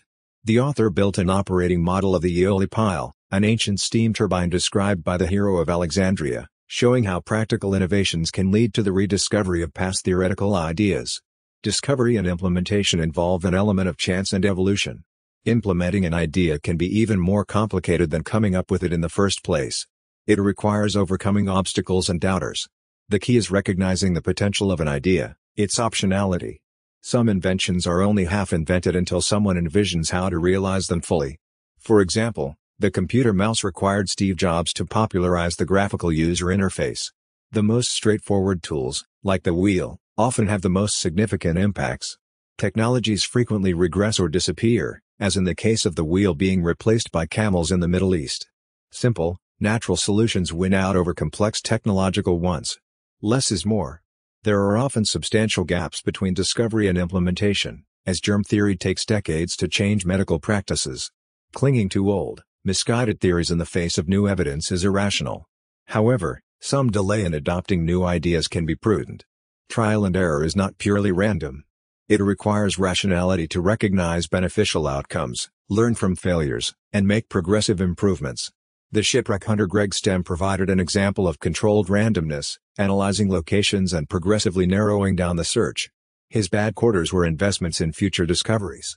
In summary, discovery and progress depend on randomness, chance, and evolution as much as rationality. Recognizing the potential of new ideas and having the vision to implement them entirely are crucial to innovation. Simple, natural solutions tend to prevail. Moreover, trial and error, while random, requires intelligence and learning to achieve success. The author discusses probability-based search methods that systematically search space by starting with the highest probability areas and narrowing down to lower probability areas. An example is shipwreck hunting, where hunters start with the areas most likely to contain a shipwreck and search those before moving on to less likely areas. This is like searching your house for a lost item, starting where it will most likely be found. These probability-based search methods apply to domains like oil exploration as well. Unlike shipwrecks, Oil fields and natural resources have virtually unlimited potential value. The author argues that these search methods are not random but tamed and harvested randomness that leverages optionality. The author critiques Joseph Schumpeter's concept of creative destruction. Schumpeter realized that systems must break down to improve but needed to fully appreciate uncertainty, optionality, or layers of evolutionary tension. Schumpeter and his critics should have noticed how optionality drives growth. The author distinguishes two types of knowledge: 1. Intuitive, experience-based knowledge that is difficult to express and codify, and 2. Formal, academic knowledge that can be taught, graded, and theorized. Many need to pay more attention to the importance of the first type of knowledge in human affairs. There needs to be more evidence that the second type of knowledge generates much value. The Soviet Harvard illusion is the mistaken belief that lectures and academic knowledge alone generate real-world skills and progress. An example is professors lecturing birds on how to fly and then taking credit for the bird's ability to fly. In reality, the birds fly due to innate biological abilities, not because of the lectures. However, regarding humans, it is plausible that lectures and academic knowledge drive skills and progress. This illusion is an example of epiphenomena, the mistaken belief that one thing is the cause or driver of another thing when it is correlated with or reflects the other. An example is believing a ship's compass directs the ship's movement rather than just reflecting the direction the ship is already traveling in. Academic theories and models may be epiphenomenal in this way, merely reflecting what practitioners are already doing intuitively rather than directing practice. The author suggests an alternative model where 1. Random tinkering and experimentation lead to 2. Experiential heuristics and skills, which then inform 3. Practice and apprenticeship. This loop then repeats. In parallel, academic theories develop but largely remain disconnected from practice. Detecting epiphenomena requires examining what happened before the lectures or academic models arose. The author's experience moving from practitioner to researcher revealed the epiphenomenal nature of some academic theories of volatility. There is a causal illusion that academic research generates societal wealth and knowledge. There is merely an epiphenomenon, a correlation where A and B often appear together, leading us to assume that A causes B or vice versa falsely. We can debunk epiphenomena by examining the sequence of events to see which genuinely precedes and influences the other. The philosopher of science Clive Granger proposed a method to determine Granger causation by analyzing the sequence of variable changes. Cherry-picking or confirmation bias is when we selectively report facts that confirm our pre-existing beliefs while ignoring disconfirming evidence. This leads to a distorted perception of reality. For example, mathematicians tout the successes of mathematics but not its failures or limitations. Similarly, academics promote their method's usefulness but not their method's usefulness rather than what they do not accomplish. There is a false equivalence between spending money to build prestigious universities and generating knowledge or progress. Knowledge evolves organically through trial and error and serendipity, not by governments importing entire university systems or prestigious professors. Progress arises from the freedom to explore and make mistakes, not by closely following a predetermined path. The analogy of green lumber refers to freshly cut wood that is not yet dried or cured. Just as green lumber will warp and crack as it dries. Initially, ideas and methods that seem appealing or prestigious may need to be revised upon further examination or experience. What matters is how ideas and methods actually function in practice, not how they appear superficially. The key takeaway is that we must apply rigorous critical thinking to question easy assumptions and received wisdom. Appearances are deceiving, and the truth is often counterintuitive. An idea's practical value depends on how well it functions in the real world rather than how good it looks on paper or prestige. Knowledge evolves through trial and error, not rigidly following a predetermined path. In a few years, members of Abu Dhabi society will benefit from improved technology and infrastructure. However, the belief that a university education necessarily leads to economic growth is more superstition than fact. The author points to Switzerland and his ancestral village of Amun as examples where hardship and adversity, not education, led to success and prosperity.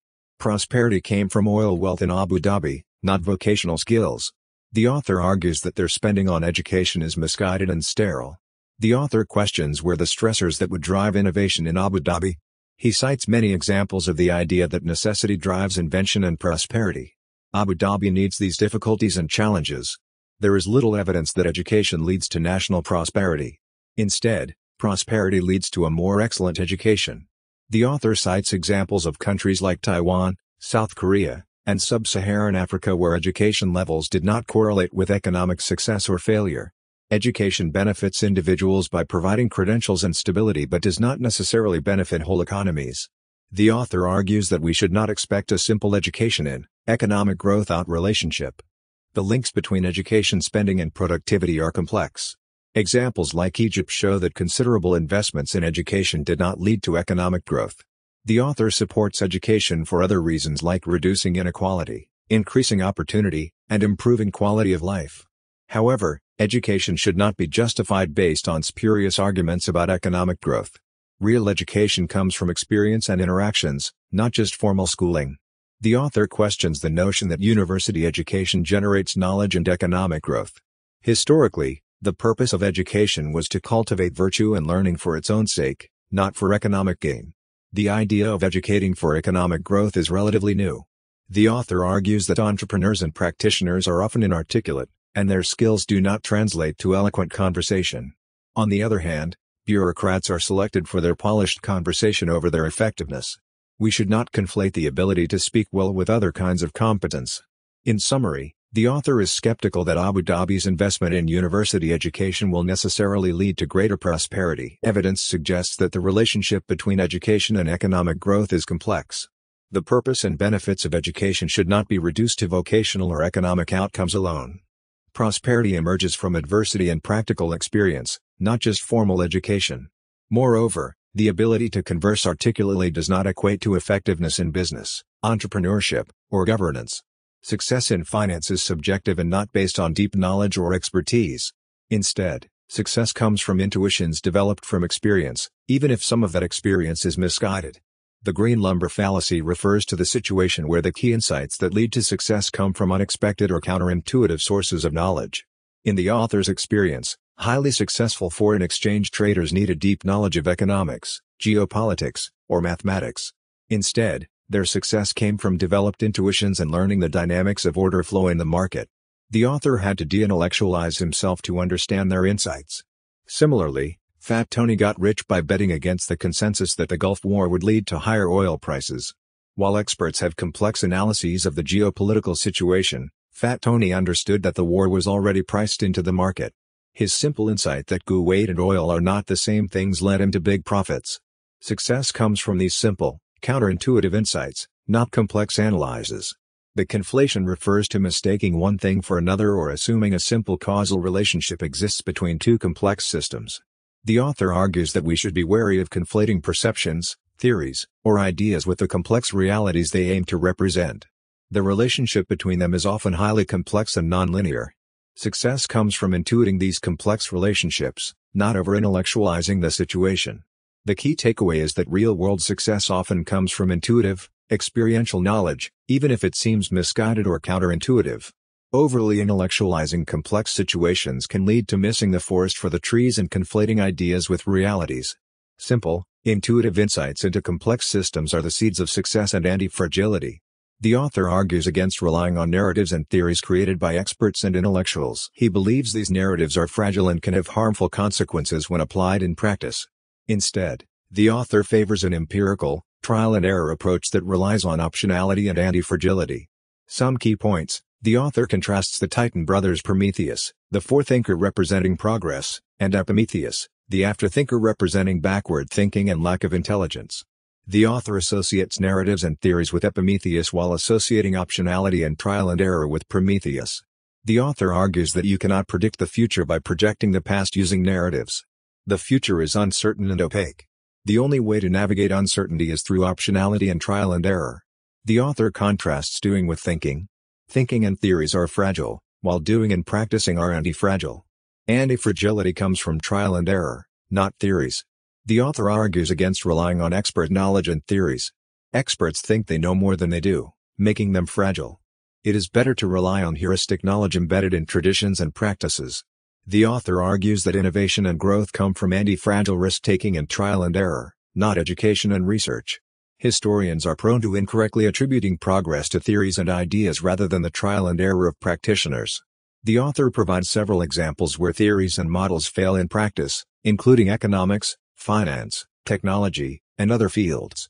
Success comes from tinkering and heuristics, not theories. In summary, the author believes progress arises from practice, doing, tinkering, trial and error, and optionality, not from theories, narratives, expertise, and intellectualizing. Antifragility comes from empiricism, not epistemology. The author argues that in many domains, practice and experimentation precede theory, not the other way around. Theories are often constructed after the fact to explain practices that evolved through trial and error. However, the typical narrative promotes the idea that theories and academic discoveries drive real-world progress. The author shares several examples from his own experience. As an options trader, he saw that traders had developed sophisticated techniques long before academics derived formulas to describe them. Academics then claimed that the formulas enabled the trading strategies, when traders had figured them out through experience. The author and a co-author wrote a paper demonstrating this, but it took years to get published because it challenged the conventional narrative. The author found similar inversions of knowledge in other fields. An engineer showed that jet engine designers used a trial-and-error process, not theoretical understanding. The field of cybernetics is attributed to Norbert Wiener, but engineers had been developing feedback control systems for years before he articulated their ideas mathematically. The author speculates that geometry and mathematics likely developed because builders and architects were already using them experientially, not the other way around. The sophisticated geometry of ancient structures probably came from craft knowledge, not mathematical theory. The author argues that practice usually comes before theory. We build theories to explain the techniques that evolve in the real world. However, we often get the narrative backwards, believing that theories and academic work drive application progress. In reality, theories are usually the children of real-world problem-solving, not the parents of it. The critical argument is that practical knowledge and experience often develop first, with theoretical explanations following. However, the typical narrative inverts this relationship, giving too much credit to theoretical discoveries and academic work in driving real-world progress. The author believes this narrative arises from the fact that theorists and academics usually record history, even though practitioners are the ones initially creating the knowledge. Before formal mathematics and Euclidean geometry, architects and builders relied primarily on heuristics, empirical methods, and tools to construct buildings. According to historians, few people knew advanced mathematics. However, many medieval buildings still stand today, demonstrating that builders understood materials and structures intuitively. The Romans built impressive aqueducts and structures without much mathematics. A reliance on mathematics and optimization can lead to fragility. The durability of old structures shows that experimentation and practical knowledge can lead to robust designs. Ancient manuals on architecture, like Vitruvius De Architectura, contained little formal geometry and mathematics. Knowledge was transmitted through apprenticeships and master-student relationships rather than through academic theories. The role of academic science and epistemic basis of theoretical knowledge in driving technological progress is overstated. Evidence shows that science has often been tangential, not directly driving most technologies. Optionality and experimentation have been more central. Cooking provides an analogy. It evolved through cultural traditions, heuristics, and trial and error, not scientific theories of chemistry. Recipes represent collaborative, wiki-style experimentation. Cooking schools teach through apprenticeship, not theory. Most technologies resemble cooking more than physics. They evolve in a complex, non-linear fashion through craft, heuristics, and chance discoveries, not logical derivations from scientific theories. Medicine also remains largely an apprenticeship field, with some theoretical scientific background. Though basic science has a role to play, it is often in unpredictable, tangential ways. Technologies emerge through self-directed, unforeseeable processes of discovery and chance, not linearly from scientific theories. Examples include the emergence of computers, the internet, and social networks. The Industrial Revolution in England progressed through craft, heuristics, and tinkering, not scientific theories. Some historians argue that a decline in curiosity and willingness to tinker in China experimentally helped stall technological progress there, relative to Europe. An appetite for bricolage and trial and error was vital. So, in summary, the key arguments are: 1. Most technologies and fields of knowledge historically progress through practical heuristics, craft, and chance discovery, not a logical derivation from scientific theories. 2. An experimental spirit of tinkering and bricolage has often been more critical than advanced scientific knowledge. 3. The role of academic science in driving technological change is frequently overstated, and in reality, it has usually been tangential. Technical knowledge and innovation in the 19th and early 20th centuries came from two primary sources: hobbyists and English clergymen, rectors, who had a lot of free time and resources. Many significant contributions came from these groups, though their role is underappreciated. Organized science and academia often ignored or appropriated innovations from these groups. Little evidence supports the linear model that academic science leads to technological and economic progress. The Industrial Revolution emerged from existing technologies developed by hobbyists and artisans trying to solve practical problems, not from scientific theory. The steam engine and textile technologies are prime examples. Governments should fund non-teleological tinkering, open-ended experimentation and research, rather than narrowly targeted, goal-oriented research projects.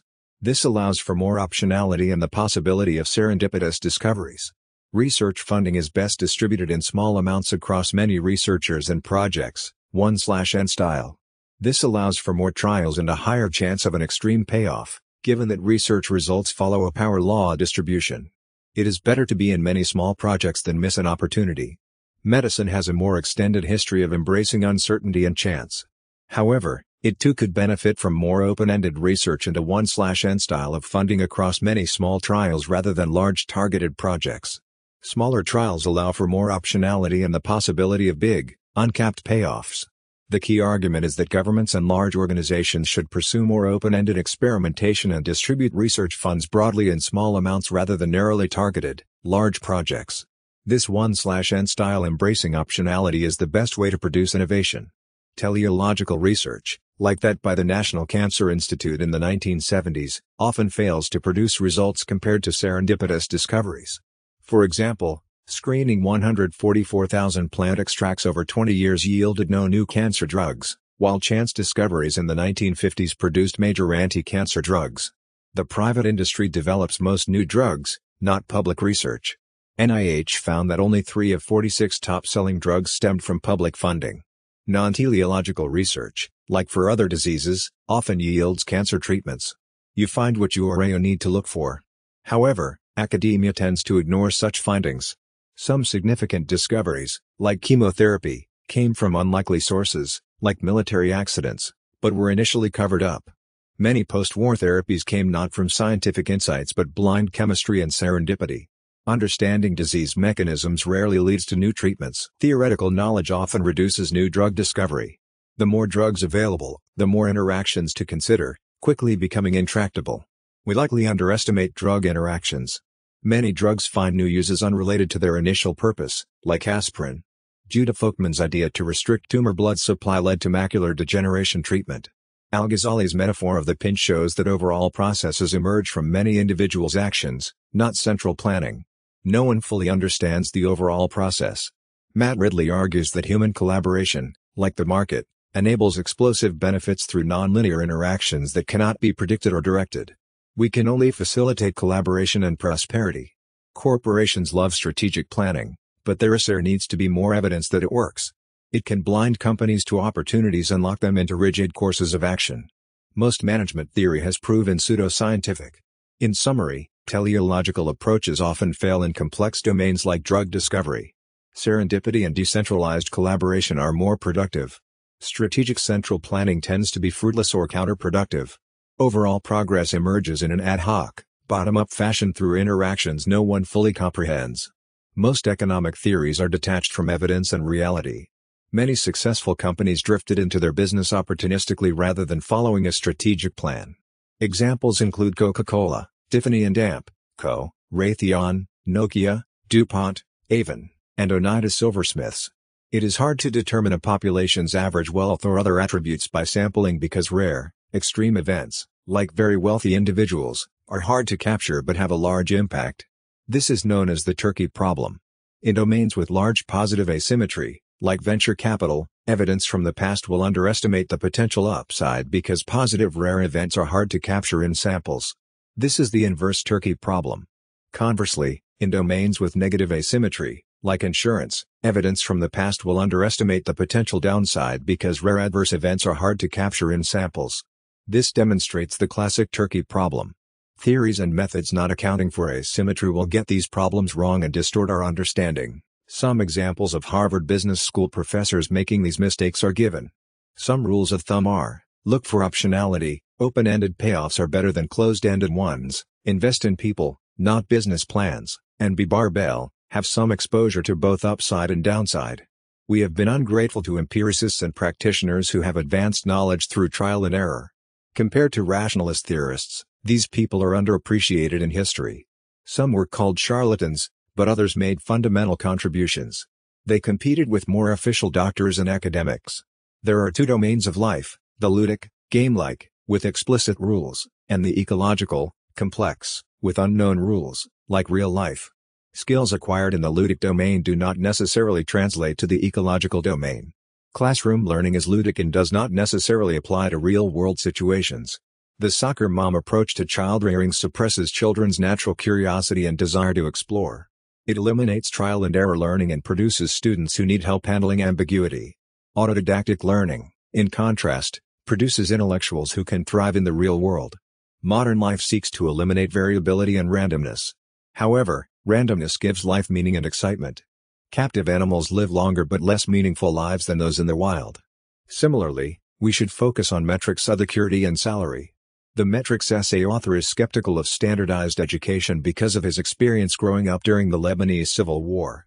Despite being first in high school, his father valued autodidactic learning. We should favor ecological, spontaneous learning over ludic, structured education. Randomness and adventure make life worth living. We should avoid overly protecting or structuring children's lives but encourage exploration and self-discovery. The author grew up in Lebanon and attended an elite Jesuit school. His father was the valedictorian of his class but did not overvalue formal education. The author realized from observing his father that being an outstanding student meant needing more certain life understandings. He decided to take a different path, focusing on being an autodidact by reading voraciously outside any curriculum. The author only did the minimum necessary to pass his exams. He figured out that knowledge gained through self-directed learning, driven by curiosity, was more valuable than what was taught in schools.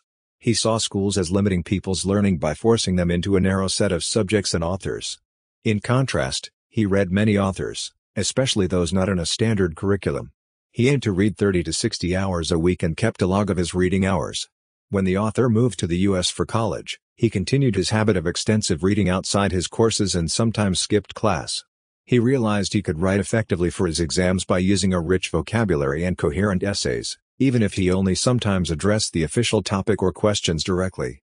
His father gave him freedom after he got published as a teenager, only requiring that he not fail out of school. At business school, the author became interested in probability and statistics but felt there were flaws and limitations in what was being taught that the professors glossed over. He could sense the problems but struggled to articulate them. So he read extensively on the topic to gain a deeper understanding. The author was an autodidact who gained knowledge through voracious, self-directed reading following his innate curiosity. He saw limits and flaws in standard curricula and teaching, preferring to learn through his broad explorations. His habit of constant reading aimed at gaining life understandings, not just formal education. The author imagines a dialogue between Fat Tony, a probabilistic thinker, and the ancient Greek philosopher Socrates.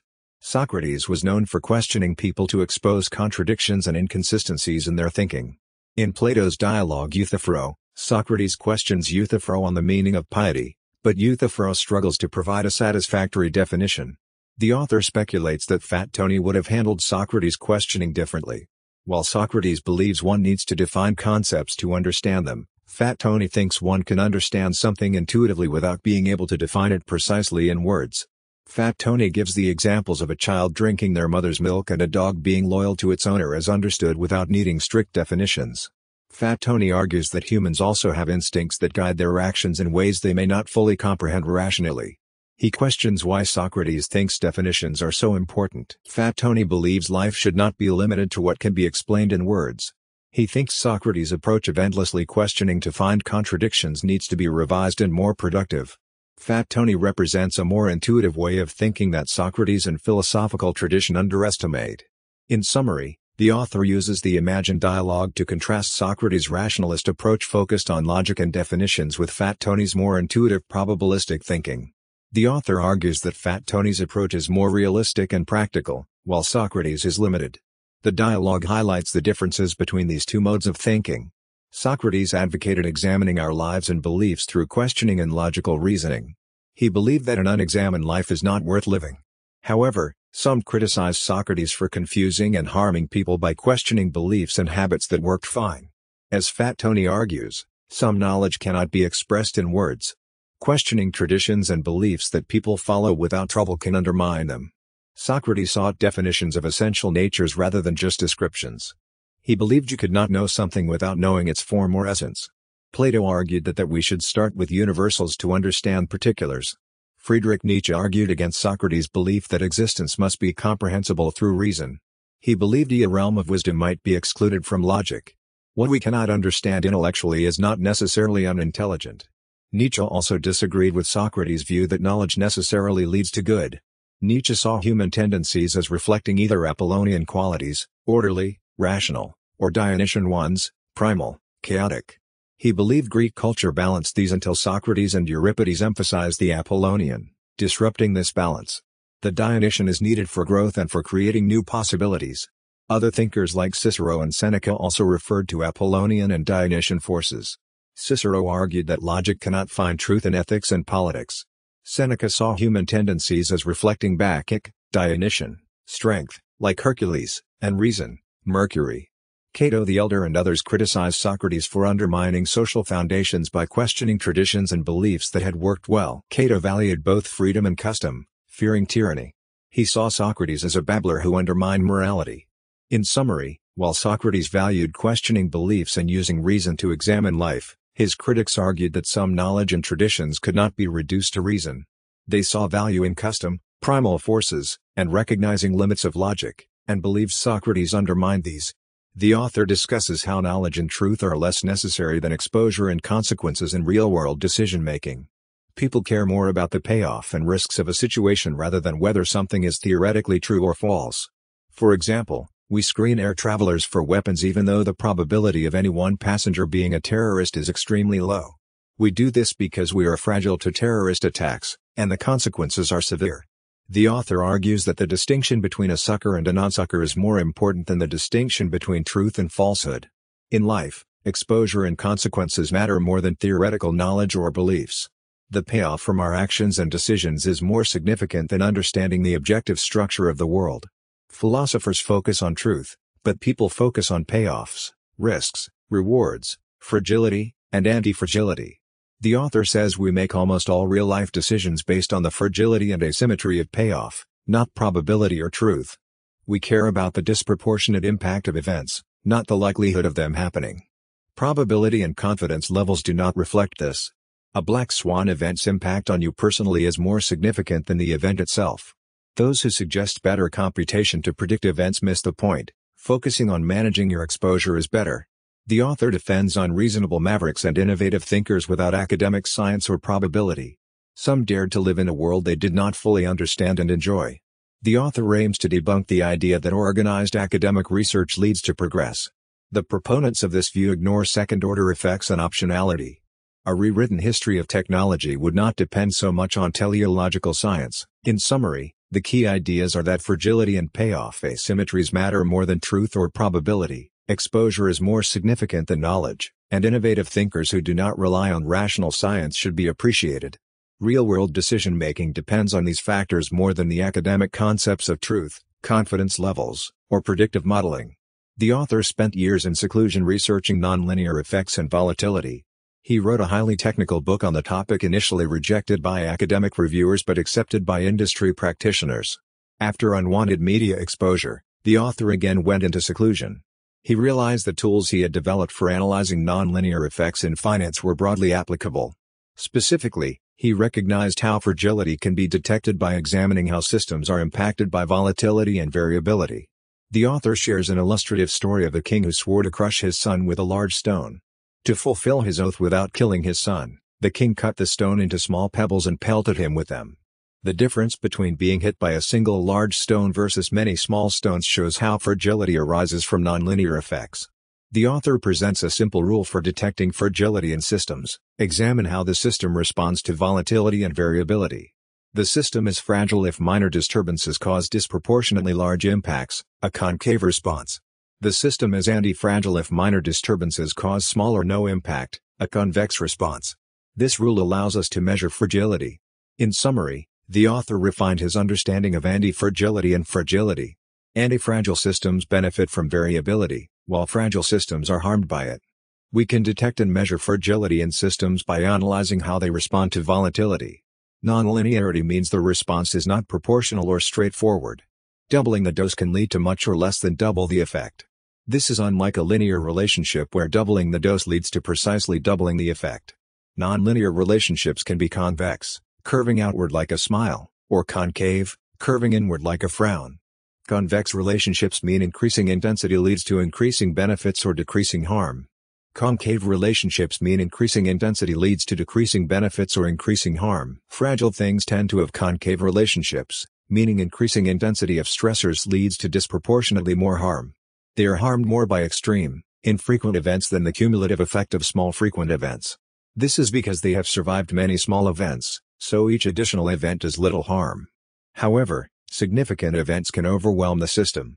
Antifragile things tend to have convex relationships, meaning increasing intensity of stressors leads to disproportionately more benefits. They gain more from extreme, infrequent events than the cumulative effect of small frequent events.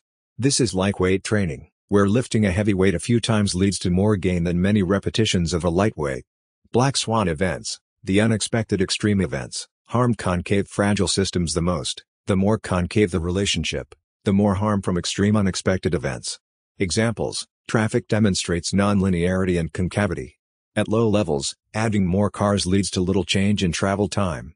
But at some point, a slight increase in cars can significantly increase travel time.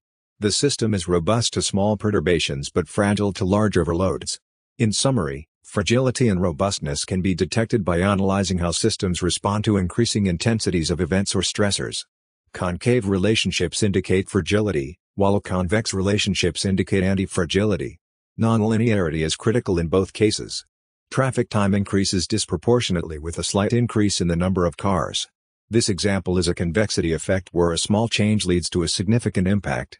Many systems, like airports, highways, etc., are very efficient but fragile since they have little excess capacity. Any disruption leads to significant problems. The response of many systems is nonlinear. A small change can lead to a significant impact, not proportional to the size of the change. Policymakers and those who design systems often do not account for these convexity effects. The scaling effect shows that doubling the exposure to something may lead to more than double the harm. This indicates that the system could be more robust and robust. More is different. As systems get larger, new properties emerge that the individual components do not have. A city is different from a large village. Randomness changes from mediocristan to extremistan. Recommendations for balanced and regular nutrition may ignore the benefits of variability and episodic deprivation, hormesis. The body's response is nonlinear. Two people can do the same activity for the same time and distance but get different benefits based on how the activity is distributed, for example, walking versus sprinting and resting. Health benefits depend on variability and intensity, not just the average. Small is beautiful is an appealing but often anecdotal idea. Evaluating it requires considering fragility and nonlinearity. Being squeezed with no options and high costs is an example of the downside of small scale. Larger systems may be more fragile but also have more flexibility. An example is the high costs incurred when there are no flight options to get somewhere urgently, showing the potential downside of small is beautiful. Larger airlines may be more prone to delays but offer more routing options. In summary, the key ideas are that nonlinearity, convexity effects, and variability need to be accounted for when evaluating concepts like efficiency, optimization, and scale. Please do so often to avoid fragility. However, a more significant scale also provides benefits like increased flexibility. The impact depends on the specific system and situation. Large size makes one vulnerable to costly errors and unforeseen events, called squeezes, that can incur huge costs. The costs increase disproportionately with size. Owning an elephant as a pet is a bad idea because any squeeze, like a water shortage, would cost more than a smaller pet.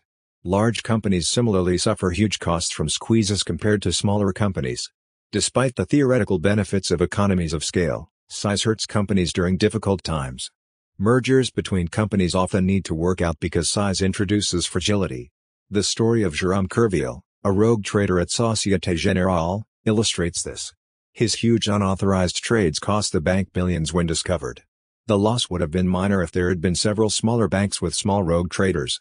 Projects also suffer substantial cost overruns as they increase in size, especially those that cannot be broken into smaller components, like bridges, tunnels, and dams. Road projects, which can be done in segments, do not show this effect. Large stores or corporations that fail can devastate neighborhoods. It is short-sighted to only consider the benefits of large entities without accounting for the possibility of their failure. Another example is exiting a crowded movie theater. The crush and chaos are exponentially worse with more people, showing the fragility that comes with increased scale. Contemporary life has optimized for large-scale areas like resource management and food supply chains. This makes us vulnerable to disruptions and price spikes. In travel, uncertainty is undesirable, especially for those on schedules. Delays are more painful than early arrivals of the same duration because they have cascading effects. Planning for longer flight times builds in buffers that address this asymmetry. In summary, scale and size introduce fragility in complex systems. Unforeseen events have costs that increase exponentially with scale. It is wise to consider fragility and built-in buffers when planning large-scale operations. The author sometimes arrives early to destinations, usually only by a few minutes. But there are also instances where the author has arrived hours or even days late. This asymmetry, where delays are often much longer than early arrivals, is common for travel and partly due to time's irreversibility and increasing disorder. This concept also applies to projects. When uncertainty is added to projects, like travel, they tend to take longer and cost more, not less. This is often blamed on psychological biases like overconfidence and the planning fallacy. However, similar biases existed in the past, yet many ambitious projects were completed on time. The critical difference is that the past had more straightforward, linear economies with less complexity and interdependence. Today's world is increasingly non-linear, complex, and prone to black swan events. Even minor errors can have cascading, explosive effects. Information technology projects are particularly prone to substantial cost overruns and delays. The logic behind this is simple: errors and uncertainty add time to the end of projects but do not reduce time. If uncertainty were linear, we would see some projects finish exceptionally early, which is rare. Wars and government projects also routinely face massive cost overruns for the same reasons. Complexity and asymmetry mean that errors lead to costs multiplying, not reducing. Due to these effects, the costs of wars and the U.S. deficit have swelled far beyond early estimates. The author argues that governments should only be trusted with large-scale decisions or finances if they chronically underestimate costs. Increasing efficiency often means increasing fragility by relying on complex systems like computers that can fail catastrophically. Stock market crashes, nuclear disasters and environmental harms are examples of the high costs of errors in complex systems. To manage environmental risks like pollution, it is best to diversify into many small sources rather than rely on a single significant source due to the nonlinear harm of large amounts. Ancestral humans tended to naturally diversify their resource use, unlike today, where we concentrate consumption on a few items. In summary, the key ideas are that uncertainty and errors tend to multiply in complex, nonlinear systems and have cascading effects, leading to substantial unintended costs and consequences. This explains why so many ambitious modern projects end up delayed and over budget, why governments chronically run enormous deficits, why the costs of disasters are rising, and why it is best to build redundancy and diversity into systems rather than maximum efficiency. The author describes a technique to detect fragility, which he calls the inverse philosopher's stone. The key is to look for nonlinear effects that accelerate harm. He illustrates this with the example of Fannie Mae, a large mortgage company. By looking at their internal risk reports, he noticed that small increases in economic variables led to significant losses, while small decreases led to small profits. The damage accelerated in one direction, a sign of fragility. Based on this, he predicted Fannie Mae would eventually collapse, though it took time. The technique involves checking if miscalculations or errors accelerate harm in a nonlinear fashion. For example, if a 10% increase in traffic leads to 10 extra minutes of delay, but another 10% increase leads to 30 extra minutes, that shows fragility. The same applies to government deficits, financial leverage, and operational leverage. In summary, the technique looks for convexity, which accelerates harm, rather than just measuring risk. The author suggested that institutions like the IMF could use this technique to assess fragility. The critical signal is when damage accelerates in one direction. Like in the story of the king dropping stones of increasing weight. That level of fragility means the system cannot handle significant shocks or deviations. The author realized this technique for assessing fragility could apply broadly, not just in economics but also medicine, technology, and other areas where decisions are made under uncertainty. However, the demand for the technique was most significant in economics, leading him to propose it to the IMF. That covers the essence of the author's description of detecting fragility by looking for nonlinear, convex effects that accelerate harm. The key is that fragility arises from nonlinear relationships, not just linear risk measures. By identifying convexity, we can spot systems with trouble handling extremes. The author and his friend Raphael Duarte expressed a simple idea related to risk assessment using complex mathematics to make it seem more severe and rigorous. Though the math could have added more rigor, people took the idea more seriously because of the complex presentation. The author distinguishes between two types of errors: execution errors, random errors that balance over time and do not significantly impact. These errors increase variance, but the outcomes remain neutral. They can be controlled by making many small transactions. Model errors, errors related to fragile things with adverse convexity effects. These errors tend to have one-sided adverse outcomes. They lead to underestimating randomness and harm. If there is as much variation one way as the other, the harm outweighs the benefit. The author proposes classifying things into three groups based on their response to disturbances: things that benefit from disturbances in the long run, for example, evolution; discovery, things that are neutral to disturbances; things that are harmed by disturbances, for example, traffic; deficit estimation. The author gives an example of how looking at averages can be misleading. Knowing the average temperature your grandmother will experience over 2 hours tells you little about her well-being if she spends 1 hour at 0 degrees Fahrenheit and 1 hour at 140 degrees Fahrenheit. Her health is fragile to temperature variations, so the dispersion of temperatures matters more than the average. The more nonlinear a response, the less relevant the average becomes and the more relevant stability around the average is. The author believes understanding optionality and nonlinearity can provide insights similar to the Philosopher's Stone, including the severity of conflating concepts like the price of oil and geopolitics. Why does anything with optionality have a long-term advantage, and how can it be measured? Jensen's inequality: a nonlinear function of a random variable will not have the same expected value as the variable itself. The author gives an example of cars and traffic time.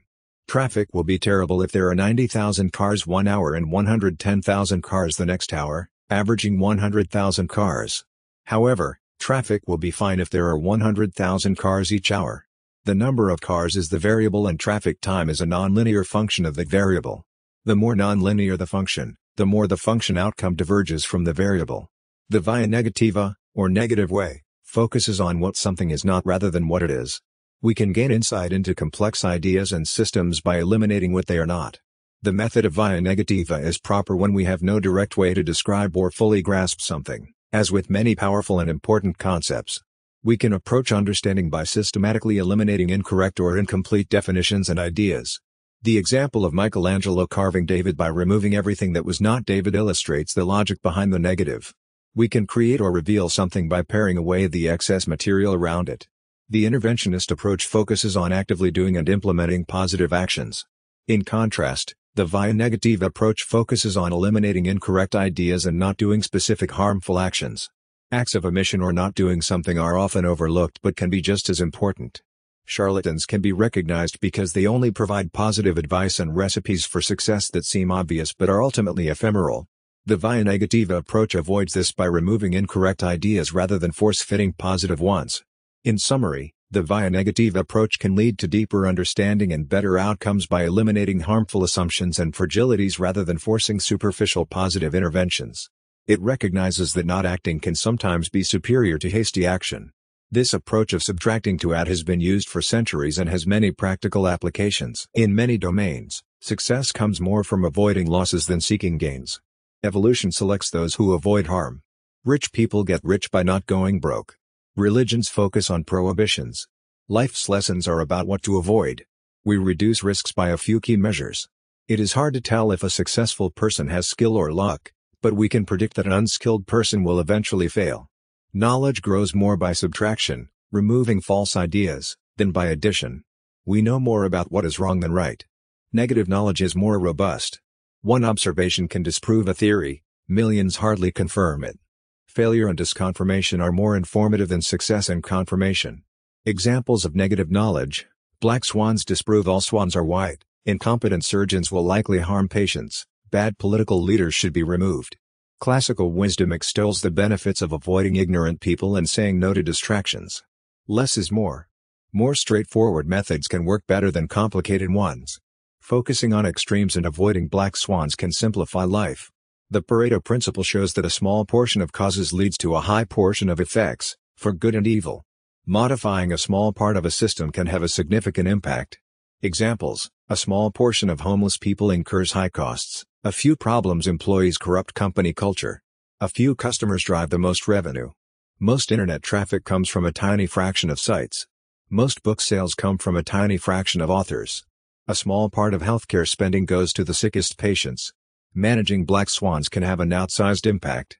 In summary, negatively focused, simplified approaches that address extreme outliers can have a disproportionately large impact. Success comes more from avoiding harm than seeking gains. Knowledge progresses through disproving false ideas over confirming theories. Moreover, less can be more when it comes to problem solving. The key idea is that most cost overruns in large corporations are due to complex technology projects. Instead of writing long reports and gathering lots of data, focusing on the core, central issues, the pebbles in your shoe are better. Some domains like real estate can be summarized by simple rules of thumb, like location, location, location. We have more data today but have less predictability. More data does not necessarily lead to better solutions and can distract from the main issues. Statistical evidence and complicated models in economics and political science have not yielded substantial results. In contrast, more straightforward but confident fields like physics have been more successful without relying on statistics. Experiments show that people who focus on extraneous details tend to miss important events right before them. Applying less is more to decision-making suggests that you probably should not do it if you need more than one reason to do something. Obvious, robust decisions only require a single reason. Likewise, people or ideas that require multiple, complicated arguments to support them are not convincing or worthwhile. It is better to be known for one central idea or contribution than for publishing many papers or receiving many accolades. Indeed, innovative ideas and discoveries come from subtraction, not addition. They remove the unnecessary and leave the essential. The key to prediction and prophecy is the notion of fragility. What is fragile will break down over time, while the antifragile will persist or even strengthen. The old tend to survive while the new fades away. This is contrary to the common belief in innovation and progress. The best way to predict the future is to figure out what is fragile and likely to break, not to imagine what exciting new technologies may appear.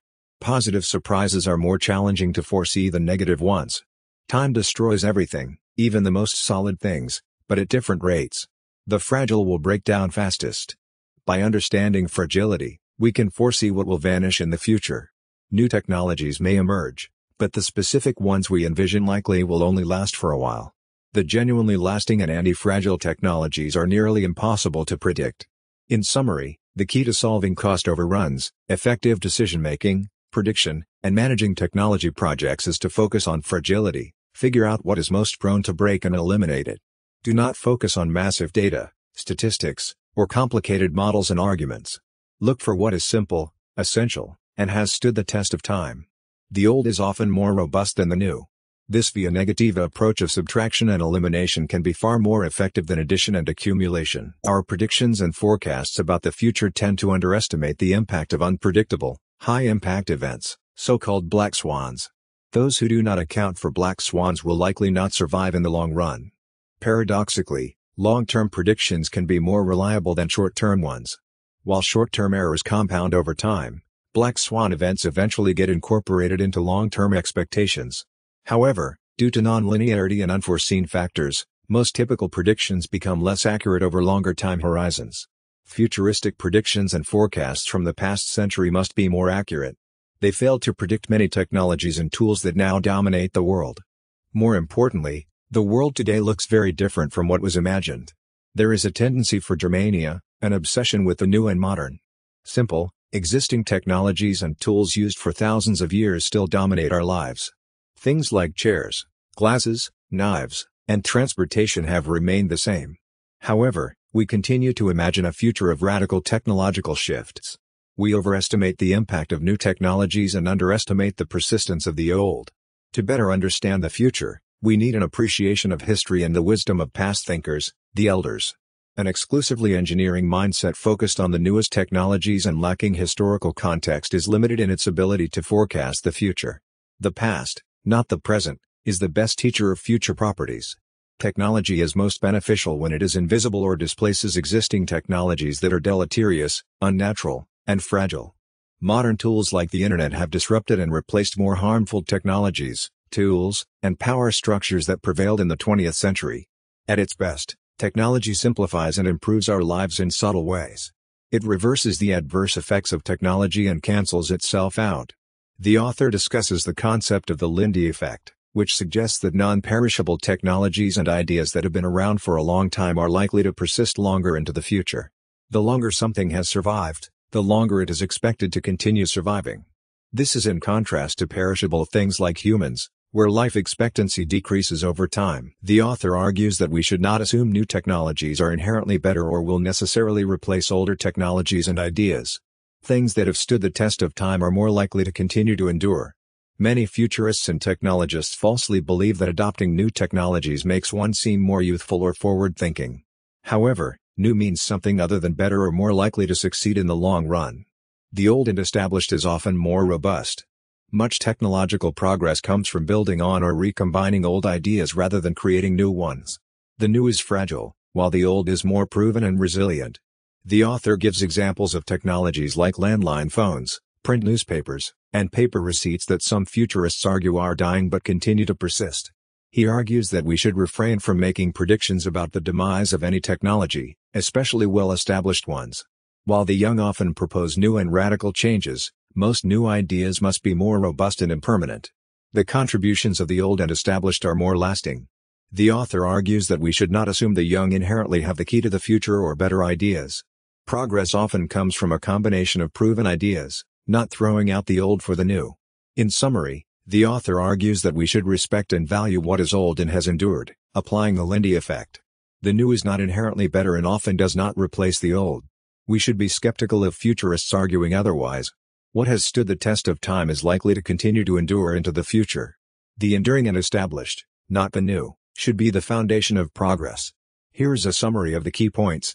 Karl Popper warned against the error of historicism, the mistaken belief that historical events are predetermined or inevitable.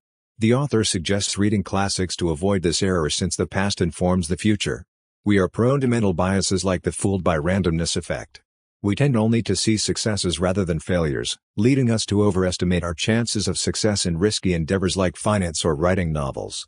We confuse necessary and sufficient causes, thinking that because some technologies have apparent benefits, all such technologies will succeed. We notice changes more than statics. This leads us to overvalue new technologies relative to existing ones that actually play a larger role. Most innovations and new technologies fail, just like most books. We suffer from Romania, an excessive enthusiasm for new things. When we see a newer version of familiar technology, we perceive it as vastly superior, even if the changes are minor. This causes us to tire of and want to upgrade from technologies we previously enjoyed. These treadmill effects cause dissatisfaction as we rapidly adapt to new things. We do not exhibit the exact Romanian and treadmill effects with classical or traditional goods like art, antiques, or artisanal goods. We focus more on variations between versions of electronic goods but on similarities between electronic and non-electronic goods. Architecture demonstrates an irreversible top-down effect. Mistakes in urban planning tend to persist, whereas bottom-up organic development allows for gradual change. Top-down architecture also lacks the fractal, self-similar quality of bottom-up architecture. In summary, the author warns us against historicism, mental biases, Romania, and irreversible top-down planning using examples from technology, psychology, architecture, and more. The remedy is an appreciation of history, classics, and bottom-up organic development. Fractals are self-similar patterns that repeat at multiple scales. They are jagged and complex, unlike smooth Euclidean shapes.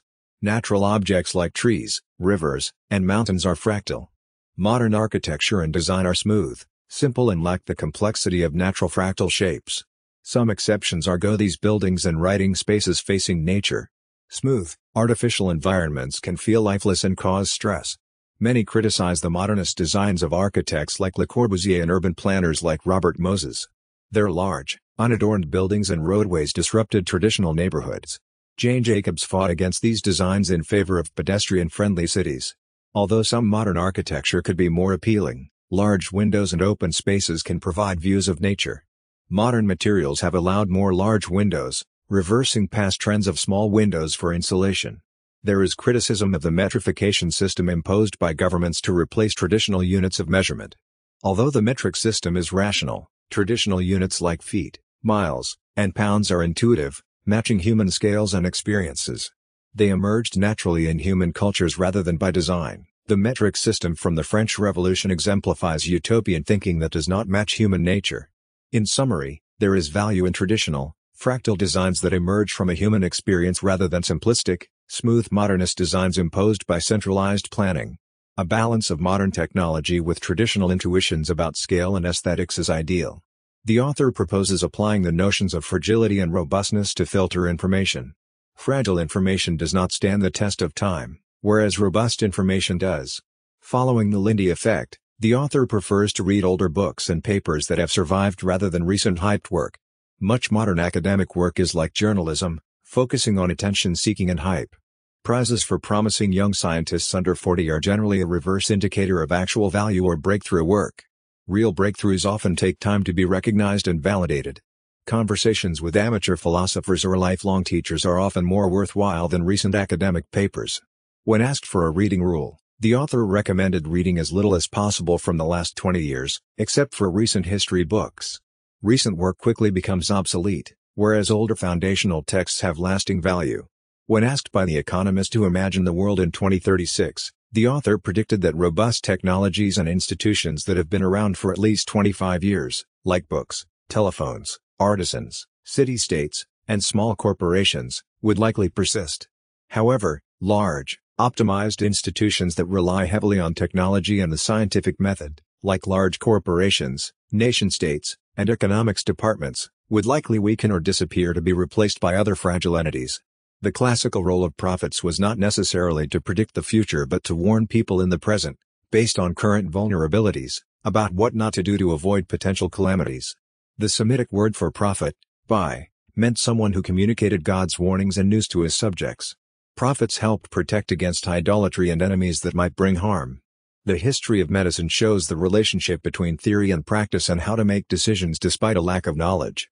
Ancient philosophers and doctors were often the same people. Medicine was seen as a branch of philosophy and wisdom. Simple decision rules emerge. Mainly use medical techniques only when the benefits outweigh the potential harms, such as life-saving treatments like surgery or antibiotics.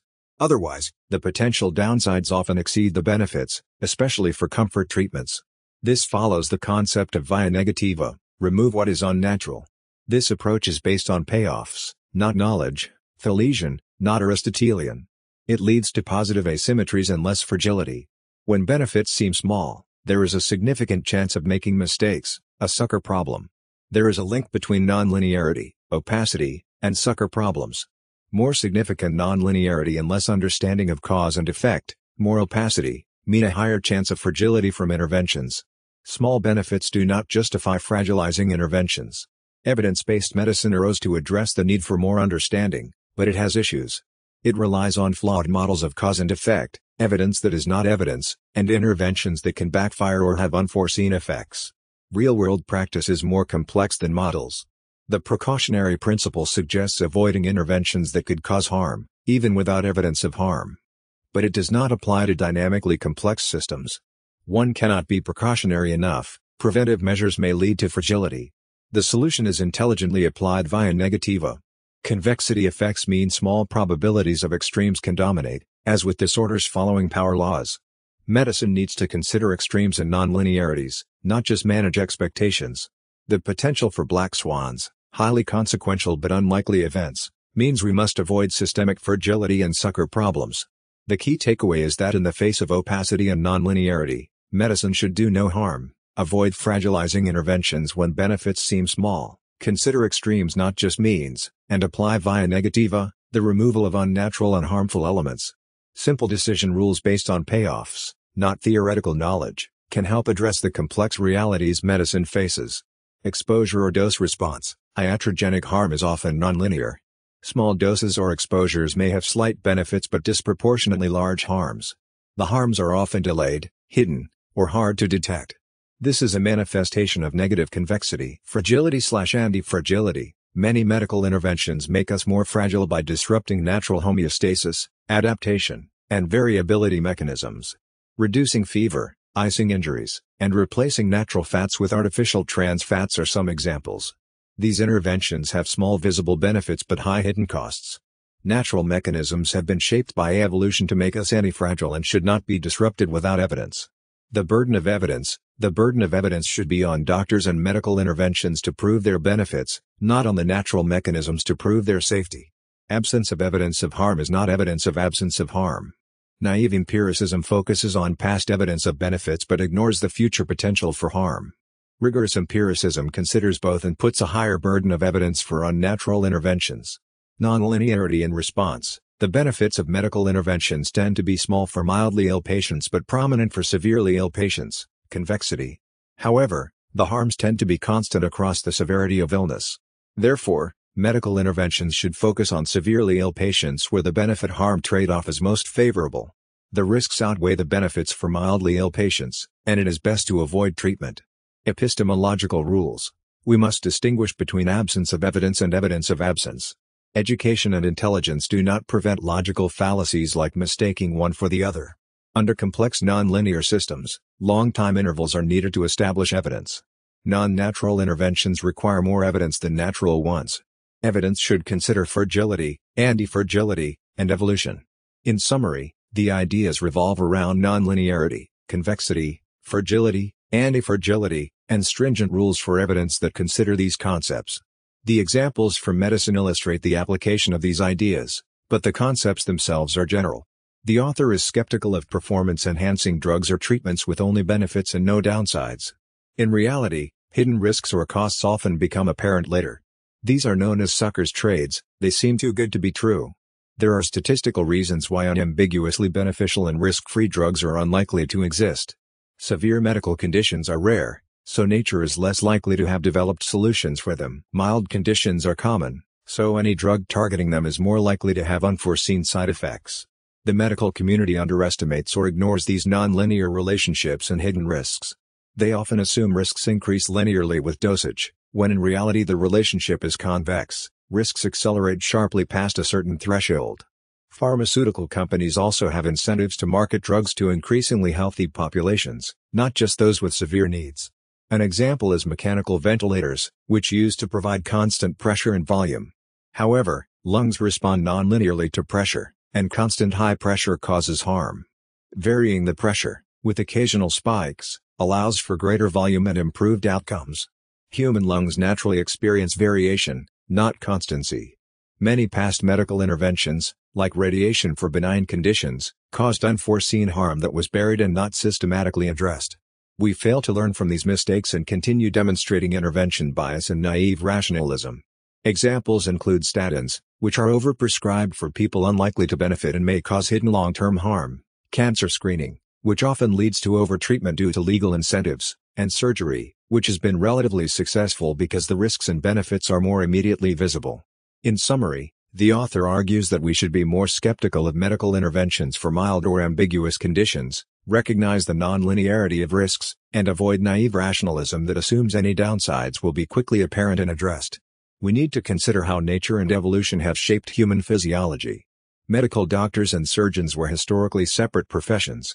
Doctors were more theoretical while surgeons relied more on experience and craft. Surgery has become more scientifically based recently due to advances like anesthesia. Many medical interventions once thought to progress have become useless or harmful, like certain back surgeries, antibiotic overuse, and excessive hygiene. The author lists many examples of iatrogenics, or harm caused by medical treatment. The author argues that we should be cautious about intervening in complex systems. We need to understand, like biology, fully. Even well-intentioned actions can have unforeseen consequences, like the development of antibiotic resistance. The author uses the example of artificial life creation to illustrate his point. While he respects the scientists involved, he believes that giving humans the power to create life is dangerous because we need a better track record of understanding risks in complex systems. Evolution emerges robustly and undirectedly, while human interventions often have unforeseen adverse effects due to our limited understanding. The author proposes a rule that what Mother Nature does is rigorous until proven otherwise, what humans and science do is flawed until proven otherwise. Nature has an immense track record of surviving unexpected events, so overriding natural processes requires strong evidence. We should not give humans explosive toys like the ability to create artificial life when we do not fully grasp the risks. In summary, the author argues for caution and humility in intervening in natural systems we do not fully understand. We need a better track record of anticipating risks and unintended consequences in complex domains like biology. Therefore, we should make changes slowly and deliberately, with solid evidence to support overriding natural processes. Natural selection emerges in a robust way to withstand unexpected events, while human innovations often lack this quality. The key ideas are, we should rely more on empirical evidence, phenomenology, than theories to make decisions. Theories come and go, but empirical evidence persists. For example, specific diets work for weight loss regardless of the theories used to explain them. The brain is prone to be convinced by explanations referencing neuroscience, even if the explanations are nonsensical. We tend to be duped by theories. Medicine has traditionally been split into three schools of thought: rationalists who rely on theories, skeptical empiricists who avoid theories and rely on evidence, and methodists who use simple heuristics and are practical.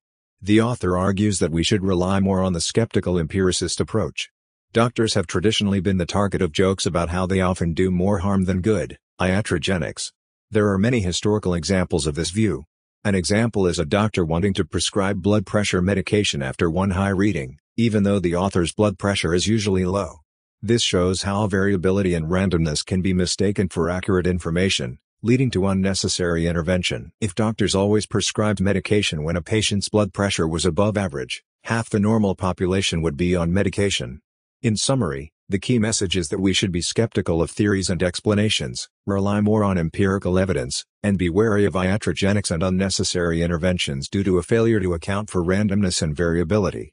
A green lumber problem exists in biology, meaning we don't have a good understanding, and there is too much randomness relative to our knowledge. The skeptical empiricist tradition provides a sound philosophical grounding. The author argues that increased life expectancy is not solely due to medical advances. While medicine has contributed to longevity in some cases, especially in complex, life-threatening situations, it has also reduced life expectancy in other cases, specifically in concave cases where the harm from intervention outweighs the benefits. Several factors have contributed to increased life expectancy: sanitation, hygiene, and public health measures, development of antibiotics like penicillin, the decline in lethal violence and crime, advancements in surgery for life-threatening conditions. However, we must also account for harms, like diseases of civilization, for example heart disease, cancer, diabetes, harm from behaviors like smoking. Studies suggest medical care may only contribute a small number of additional years. Cancer doctors likely help in severe, curable cases, but interventionist primary care doctors likely reduce life expectancy in some concave cases. Data from hospital strikes where elective surgeries were postponed suggests that life expectancy did not drop or even increase. Many elective surgeries were ultimately cancelled, suggesting they were unnecessary. The author argues that we cannot say increased life expectancy is solely or primarily due to medicine and technology. We must consider the harms and benefits and account for the effects of diseases of civilization and unhealthy behaviors. While medicine helps in some life-threatening cases, especially for severe diseases, it also reduces life expectancy in concave cases where intervention does more harm than good. In summary, the central arguments are: life expectancy has increased for many reasons, not just medicine. We must consider harms as well as benefits of medicine and technology. The medicine helps in some severe, life-threatening cases but hurts in some concave cases. Studies suggest medicine may only contribute a small gain to life expectancy. We should not assume that all medicine and technology unconditionally help us live longer, healthier lives. A balanced perspective considering both benefits and drawbacks is needed. Moderation and prudent restraint may be warranted. The author argues that many life expectancy gains attributed to doctors and medicine result from societal factors. As evidence, the author points out that most deaths historically came from childhood mortality, not a lack of healthcare for adults. The author also cites studies showing that medical interventions, like yearly mammograms for women over 40, do not increase life expectancy. The harms from overtreatment, in some cases, outweigh the benefits. The author recommends an approach of via negativa or subtraction. Reducing medical interventions, especially elective surgeries, and treatments, could increase life expectancy by avoiding iatrogenic harm. For example, reducing smoking has been the most significant medical contribution to public health in decades. Likewise, avoiding unhappiness and the things that cause distress may be better for well-being than directly pursuing happiness.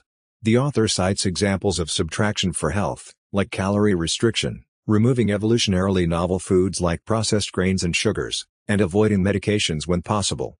The author avoids eating and drinking anything that did not exist in the ancient Mediterranean, like oranges, mangoes, and soft drinks. The general principle is that removing novel substances and interventions that human biology has not fully adapted to can promote health and longevity. In summary, the author argues for skepticism of medical and societal interventions and recommends a subtractive via negativa approach focused on removing harm for better human well-being and longevity. Big gains in life expectancy were more likely due to societal changes than medical prowess. However, selective medical interventions for severe conditions are still warranted if one avoids overtreatment. The author argues that many traditionally seen as healthy or positive concepts often have the opposite effect. For example, things labeled as social networks are often antisocial. The knowledge economy needs to be made aware. Words like healthy are used to market things that are unhealthy. To improve his own health, the author removed many irritants and stressors from his life, like the news, social media, air conditioning, and strength training machines. He argues that becoming poorer and eliminating excess comforts and conveniences can have benefits. The author discusses medical iatrogenics, harm unintentionally caused by medical treatments or advice. He argues that much of this comes from excessive wealth, sophistication, and partial knowledge rather than poverty, simplicity, and ignorance. He suggests that separating some people from their fortunes may simplify their lives and make them healthier. The author argues that religion often has invisible purposes beyond its literal doctrines. One benefit of religion is that it limits intervention bias and the resulting iatrogenic. In cases where medical intervention may do more harm than good, religion gives people solace and allows nature to run its course. The author accommodates the rules of his Orthodox Christian faith. The author discusses the benefits of irregularity and randomness. He argues against strict regularity in areas like food consumption, based on Jensen's inequality, the principle that average effects do not always equal cumulative effects.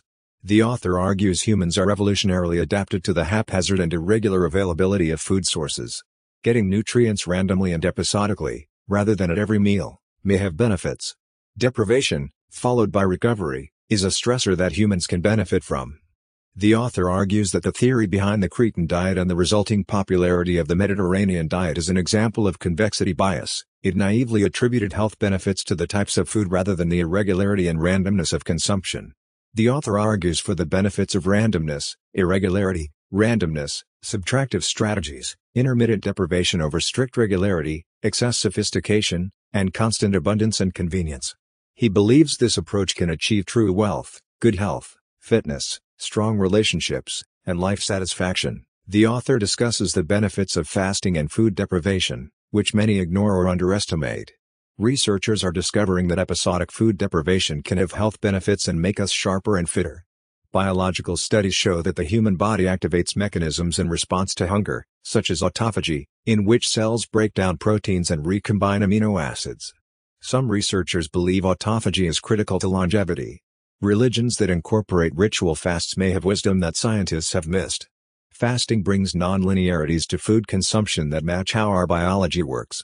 A little food deprivation has benefits, but too much causes harm. Walking and physical activity should be considered and addressed in modern life. Ancestors spend much more time walking, which may have benefits we need to understand fully. The author believes walking is essential based on our evolutionary history, even without scientific studies proving it. The author criticizes the modern obsession with living as long as possible and achieving immortality through science. For the ancients, the worst fate was not death but a dishonorable death. We used to sacrifice for the group and future generations, not just maximize our lifespan. The author has a deep moral revulsion for those seeking radical life extension and immortality. Our antifragility comes from the mortality of individuals. We are here to produce offspring, books, and information, not necessarily to live forever as individuals. Our genes may seek immortality, but we should accept death and make room for future generations. In summary, the author argues that we underestimate the benefits of stressors like fasting, food deprivation, and physical exertion. We have become too focused on individual longevity rather than the continuity of humanity and future generations. Ritual fasts and an acceptance of mortality may have more wisdom than the modern obsession with extreme life extension. The author discusses skin in the game as the only true mitigator of fragility and harm from asymmetry and agency problems. Historically, Societies incentivized people to face downside risks for the benefit of others through concepts of heroism and courage. Today, however, power and benefits accrue to those who impose costs on others without facing costs themselves. The author presents a triad of groups: those who benefit from harming others without cost, those who neither harm nor benefit others, and those who sacrifice themselves for the benefit of others. The author argues that societies depend most on the last group for robustness and anti-fragility. The concept of courage and heroism has evolved. Initially, courage referred to martial or physical valor. It then grew to include courage in facing death or sacrifice for the collective good. Finally, courage evolved to mean standing up for and dying for one's ideals or values. The author views this final form of courage as the definition of the modern human. The author criticizes middle-class values and the cult of hard work for large corporations as removing heroism and courage. The author sees technology as enabling cowardice by allowing people to harm others from a distance without courage or skin in the game. The author notes that while those with skin in the game are not necessarily right, grandiose or public sacrifice is not required for courage. Many people exhibit courage through the patient's fight against evil daily without recognition. The author defines a half-man as someone who does not take risks for their opinions.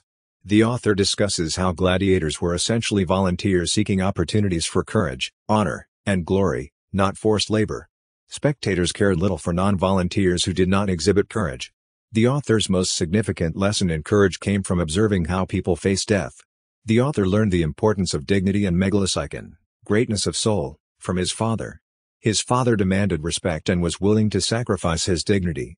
Once, he refused to comply with a militiaman during the Lebanese Civil War and was shot in the back as he drove away. This taught the author that true dignity must be earned by taking risks. The author argues that modern society has created many professions that benefit from the fragility of others without facing risks themselves. This asymmetry needs to be addressed. An ancient solution is found in Hammurabi's code, which imposed symmetrical punishments on builders if a house collapsed and caused harm. The idea incentivizes builders to ensure safety since they know the risks better than inspectors. The author presents two heuristics from Fettoni. 1. Never get on a plane if the pilot is not on board. 2. Make sure there is a co-pilot. The first addresses asymmetry in risks and rewards. The second addresses the need for redundancy. The author coins the term talker's free option to refer to those who give opinions and make predictions without facing the consequences if they are wrong. This is unethical.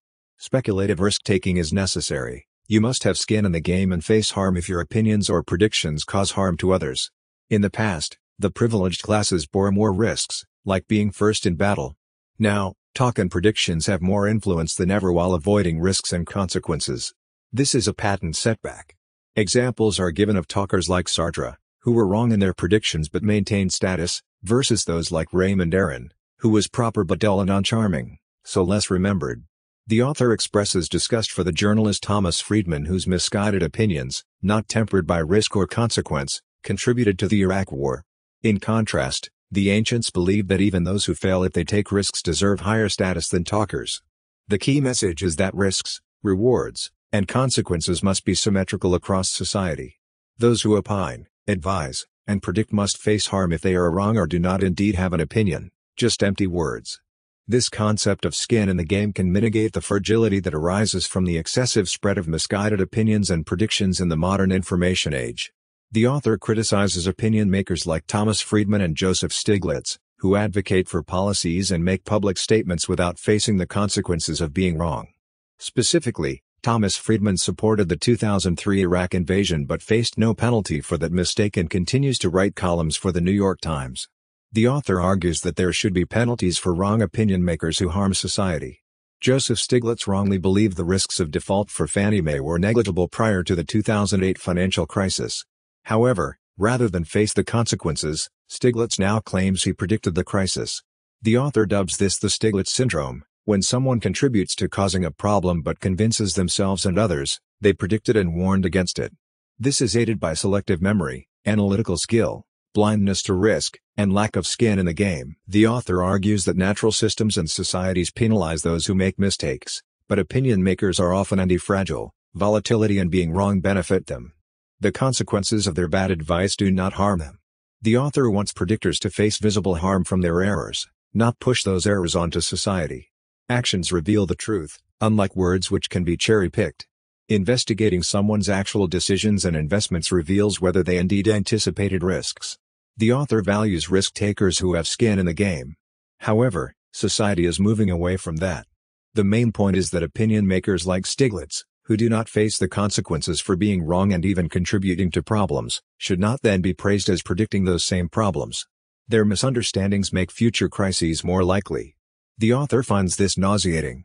So, in summary, the key arguments are: 1. Opinion makers should face penalties for being wrong in aligning incentives with society.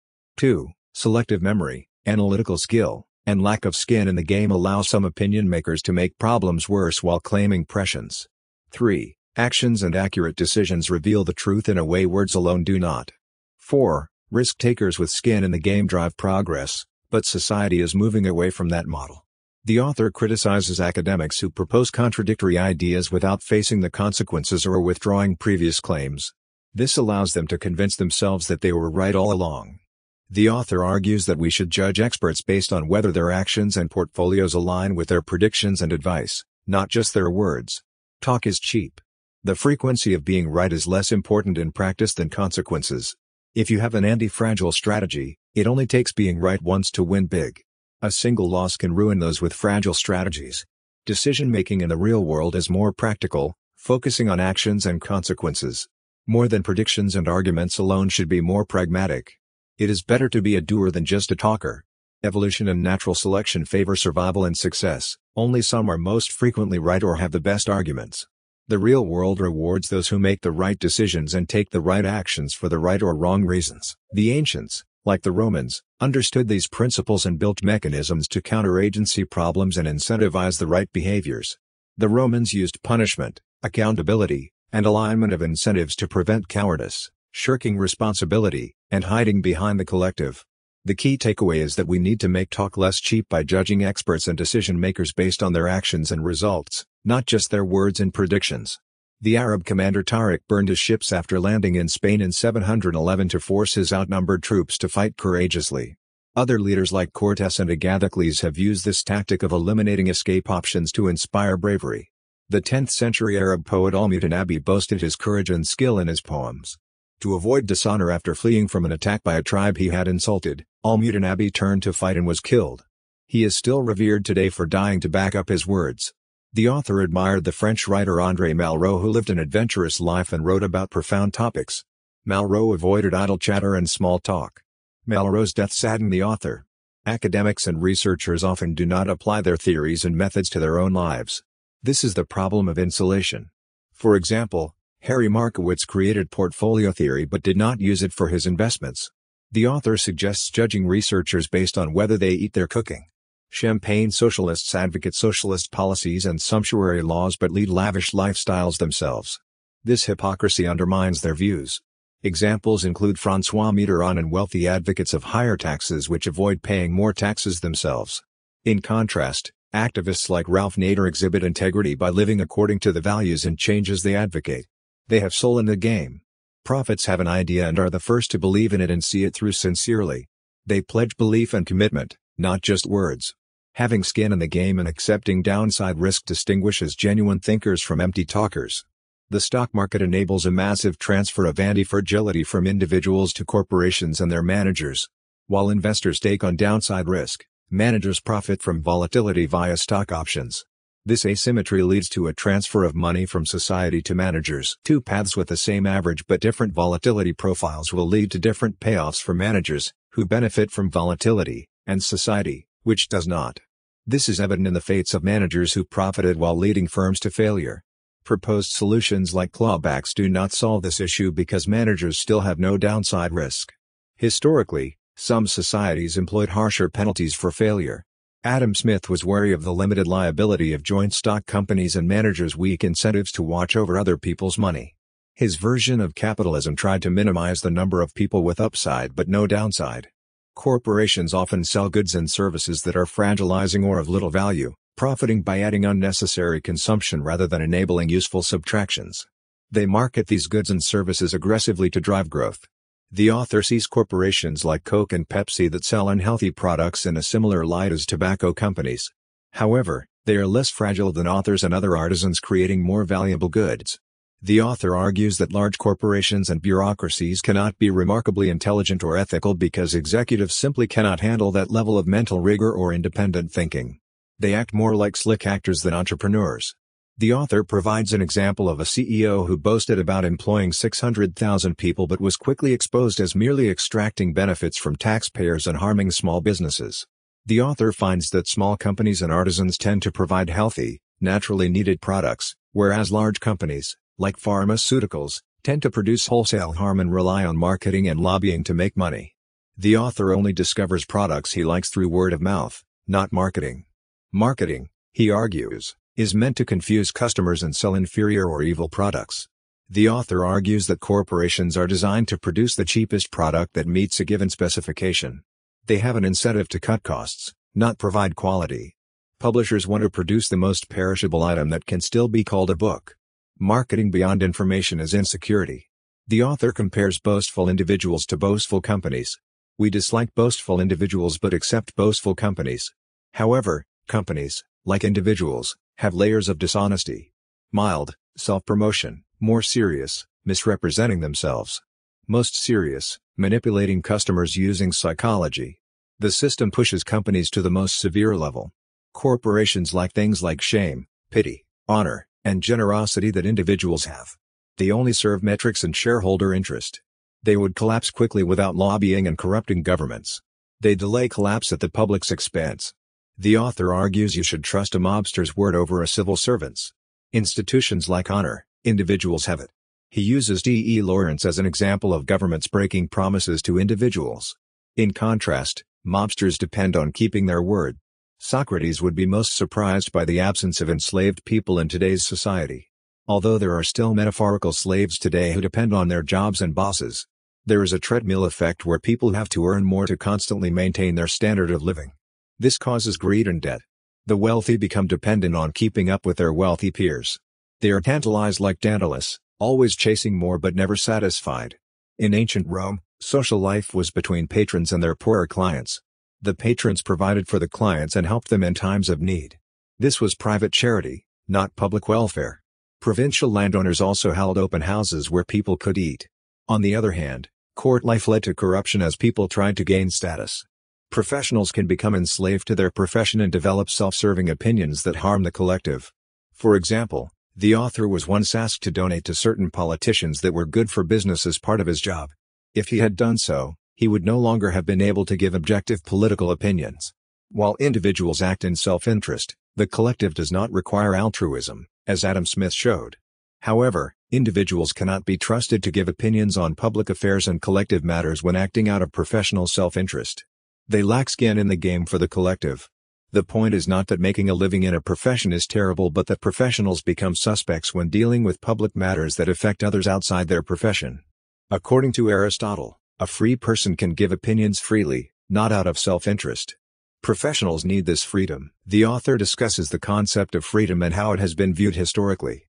Initially, for the ancient Greeks, freedom meant having leisure time to participate in the political process and public life. Like artisans, those who worked for a living were not truly free. Freedom was associated more with one's social class and birth rather than one's profession. The author then discusses how freedom evolved to focus on self-ownership and the courage to have one's opinion. The truly free person is one who cannot be squeezed into doing something he would otherwise never do. This view recognizes that freedom is independent of wealth, status, or occupation. The author uses the example of Alan Blinder, a former Federal Reserve official, to illustrate the difference between legal and ethical. Blinder tried to sell the author an investment scheme that took advantage of a loophole to get taxpayer-funded insurance for wealthy investors. Although legal, the author saw this as unethical. In general, the more complex regulations become, the more opportunities there are for people with inside knowledge, like former regulators, to profit from loopholes and asymmetries at the public's expense. This is a franchise granted to insiders. The author argues that fitting a narrative to justify one's actions after the fact is problematic. It is better to establish ethical principles up front. Opinions that benefit the speaker but are framed as benefiting the public good are fraudulent. The key is determining whether the speaker is arguing for a position that benefits themselves or society. In summary, the author traces the concept of freedom from ancient times to the modern focus on courage and self-ownership. The author laments how complex rules and regulations can be exploited by insiders for private gain at the public's cost, even if such actions are legal. The author recommends establishing strong ethical principles up front as a guide. The author was at a dinner where an American university professor, an advisor, and an investor in oil companies angrily criticized the climate activist Lord Nicholas Stern. Although the author did not fully understand the issues, he defended Stern against the professor's argument that there was an absence of evidence that fossil fuels caused harm. The author pointed out that we are conducting an unprecedented experiment with the planet, so the burden of proof should be on those disturbing natural systems, not the other way around. The author explains that he lost interest in debating the professor once he learned of the professor's conflicts of interest. He says we should give more credence to opinions that go against someone's self-interest, which he calls evidence against one's interest. The author discusses how the abundance of data today, or big data, can harm knowledge. As data sets become more prominent, spurious correlations grow faster than accurate information. Researchers can cherry-pick statistics to confirm what they want to find. The author says data is best used to debunk ideas, not confirm them, however, getting funding and interest in replicating and debunking existing studies. It is difficult for the author to criticize the tyranny of the collective in academia and science. People will endorse ideas or methods not because they believe in them but because everyone else is doing it. However, science should be about evaluating ideas on their own merits rather than based on popularity or what will lead to career advancement. The author gives examples of students and universities promoting methods the author believes are scientifically invalid simply because they are commonly accepted. He says this perpetuates fraud and is an ethical problem. In summary, the key ideas are: consider the incentives and conflicts of interest behind opinions, not just the opinions themselves. Be wary of big data and spurious correlations. Data is better for debunking than confirming ideas.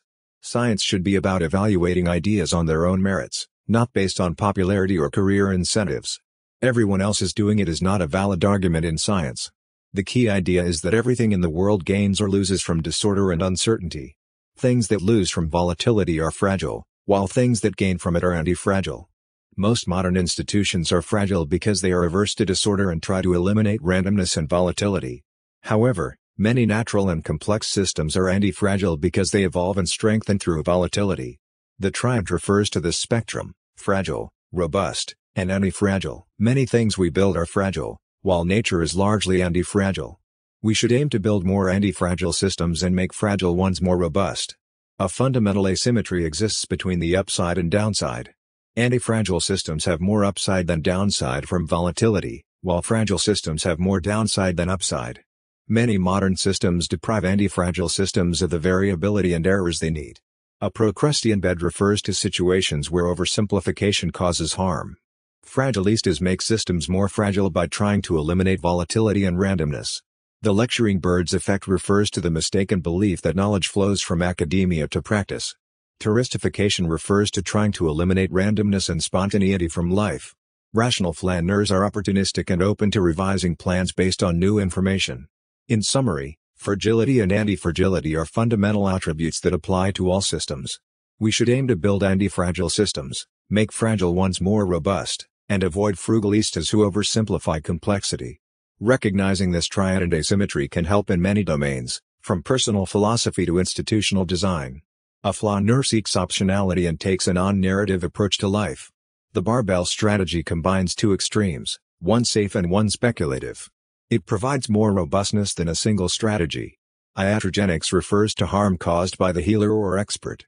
Generalized iatrogenic applies this to policymakers and academics. The tantalized class makes more than minimum wage but always want more. They can be manipulated with a good narrative. Black swan errors refer to unpredictable, high-impact events. A non-predictive approach is robust to changes in the future. Thalesians focus on exposure and payoff. Aristotelian focus on logic and truth. Conflating an event with exposure to the event is a mistake. Naturalistic risk management trusts nature over human models. The burden of evidence falls on those disrupting the natural order.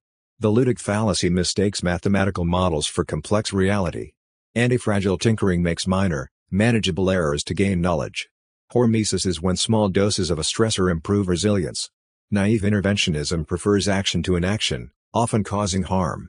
Naive rationalism assumes human reason can explain everything. The turkey fallacy fails to anticipate change. The inverse assumes change will never happen. Doxastic commitment means only trusting those with skin in the game. Heuristics are practical rules of thumb that can also mislead us. Opaque or Dionysian heuristics seem irrational but persist for reasons we do not fully understand. The agency problem occurs when managers act in self-interest over the interests of owners or society. It creates fragility. Hammurabi's risk management hides risks to avoid penalties. The green lumber fallacy mistakes a visible attribute, like lumber, for the underlying source of value. Skin in the game means sharing risk and accountability. The captain goes down with the ship. Empedocles' style refers to naturally recurring choices we make without fully understanding why. Cherry-picking selects data to support one's argument, ignoring counter-evidence. Ethical problems often transfer asymmetry, fragility, to others. Rational optionality allows changing one's mind based on new evidence. Ethical inversion fits ethics to one's actions rather than vice versa. The narrative fallacy fits a story to events without causal evidence. The narrative discipline uses stories to convince others. Non-narrative action is right for reasons unrelated to any story. A robust narrative does not change conclusions or recommendations when assumptions change. Otherwise, it is fragile. Subtractive knowledge is knowing what is false or does not work. Via negativa defines as removing rather than adding. Subtractive prophecy predicts by removing what is fragile or unstable. The Lindy effect: non-perishable things increase in life expectancy over time. Neomania is a misguided love of change that ignores this. Opacity means we need to see or understand what is happening entirely. Mediocristan is dominated by middling, stable values. Rare, extreme values can hugely impact extremistan. Nonlinearities can have concave, frown, or convex, smile, effects, where small changes lead to significant impacts, positive or negative. Convexity effects refer to the benefits of nonlinearity and optionality. Adverse convexity effects lead to fragility, while positive convexity effects lead to antifragility. Convex functions are good, and concave functions are impaired. The Philosopher's Stone captures the benefits of nonlinearity and optionality. Ignoring these leads to a Procrustean bed. Fragility means disliking volatility, while antifragility means benefiting from volatility. Fragility has a left tail, meaning it is sensitive to adverse events. Antifragility has a proper tail, meaning it benefits from positive events. We are transforming to a barbell structure that floors downside risks while keeping upside potential. One can only reduce the fragility of events by fully understanding them through convexity effects. It is often easier to modify exposure to events rather than get better at predicting the events themselves. The green lumber fallacy refers to confusing one's exposure to events with different functions and nonlinear properties. When exposure to events is convex, the exposure benefits from increased variance in the events. When exposure is concave, the exposure is harmed by increased variance in the events. The probability distribution of exposure to events can differ substantially from the probability distribution of the events themselves due to nonlinearities. Expectations depend more on the exposure function than the probability distribution of events, especially when the exposure function is highly nonlinear. The fourth quadrant refers to hardtail events to compute precisely but for which we can assess our exposure. All real-world systems have some point of maximum harm, so they become convex on one end and concave on the other. Boundedness of harm leads to convexity somewhere. Initially, concavity was dominant but local. Figure 28 shows a broader range in the story of the stone and pebbles. At some point, the concave turns convex as maximum harm is reached. The bottom graph shows strong antifragility with no known upper limit. These types of payoffs are only seen in unbounded economic variables. Figure 29 shows weak antifragility with a bounded maximum, typical. Figure 30 shows a convex-concave function, leading to fragility. The bottom graph shows pseudo-convexity, local antifragility, and global fragility. Figure 31 shows medical iatrogenic, small benefits and significant losses in probability space. This leads to a small probability of disaster and a high probability of mild benefits for a healthy person. Figure 32 shows nonlinearities in biology, necessarily arising from bounded increasing functions. At low levels, the dose response is convex, becoming concave at high levels. This applies to any bounded situation, including happiness. Figure 33 shows that iatrogenic disappears nonlinearly as a condition becomes more severe. The distribution shifts to antifragile, with large benefits and little to lose. If the treatment is increased, concavity results from maximum benefits. Figure 34 shows the hormesis of an organism. Initial benefits include slowing to harm and flattening at maximum harm. The bottom graph incorrectly shows initial concavity. Figure 35 shows the antifragile inverse Turkey problem. Unseen rare events are positive. Looking at a positively skewed time series leads to missing the good stuff and underestimating benefits. The bottom graph shows the Harvard problem of underestimating fragility by assuming a parameter is constant when random. Figure 36 shows the gap between predictions and reality. Planners assume low and certain costs, but outcomes are worse and more spread out, especially for unfavorable outcomes. This applies to government deficits, IT projects, travel time, and more. The same graph shows model error from underestimating fragility by assuming a constant parameter. Figure 37 shows a histogram from a Monte Carlo simulation of a government deficit as a left-tailed random variable by randomizing unemployment. The point estimate method would underestimate both the expected deficit and tail fragility. In summary, the key ideas are convexity, concavity, antifragility, model error, estimation error, and the risks of assuming parameters are fixed rather than stochastic. The idea of comparative advantage argues that countries should specialize in producing goods and services they are relatively better at compared to other goods and services. This allows for greater total output and consumption. However, this reasoning needs to be revised because it assumes variables like costs of production and market prices remain constant. In reality, these variables can change dramatically and unpredictably. For example, if a country specialized in wine production based on comparative advantage, a sudden drop in the price of wine could be disastrous. The costs to the country could far outweigh any previous benefits from specialization and trade. Countries are also limited in their ability to quickly change their production, unlike individuals who could switch between being doctors or secretaries.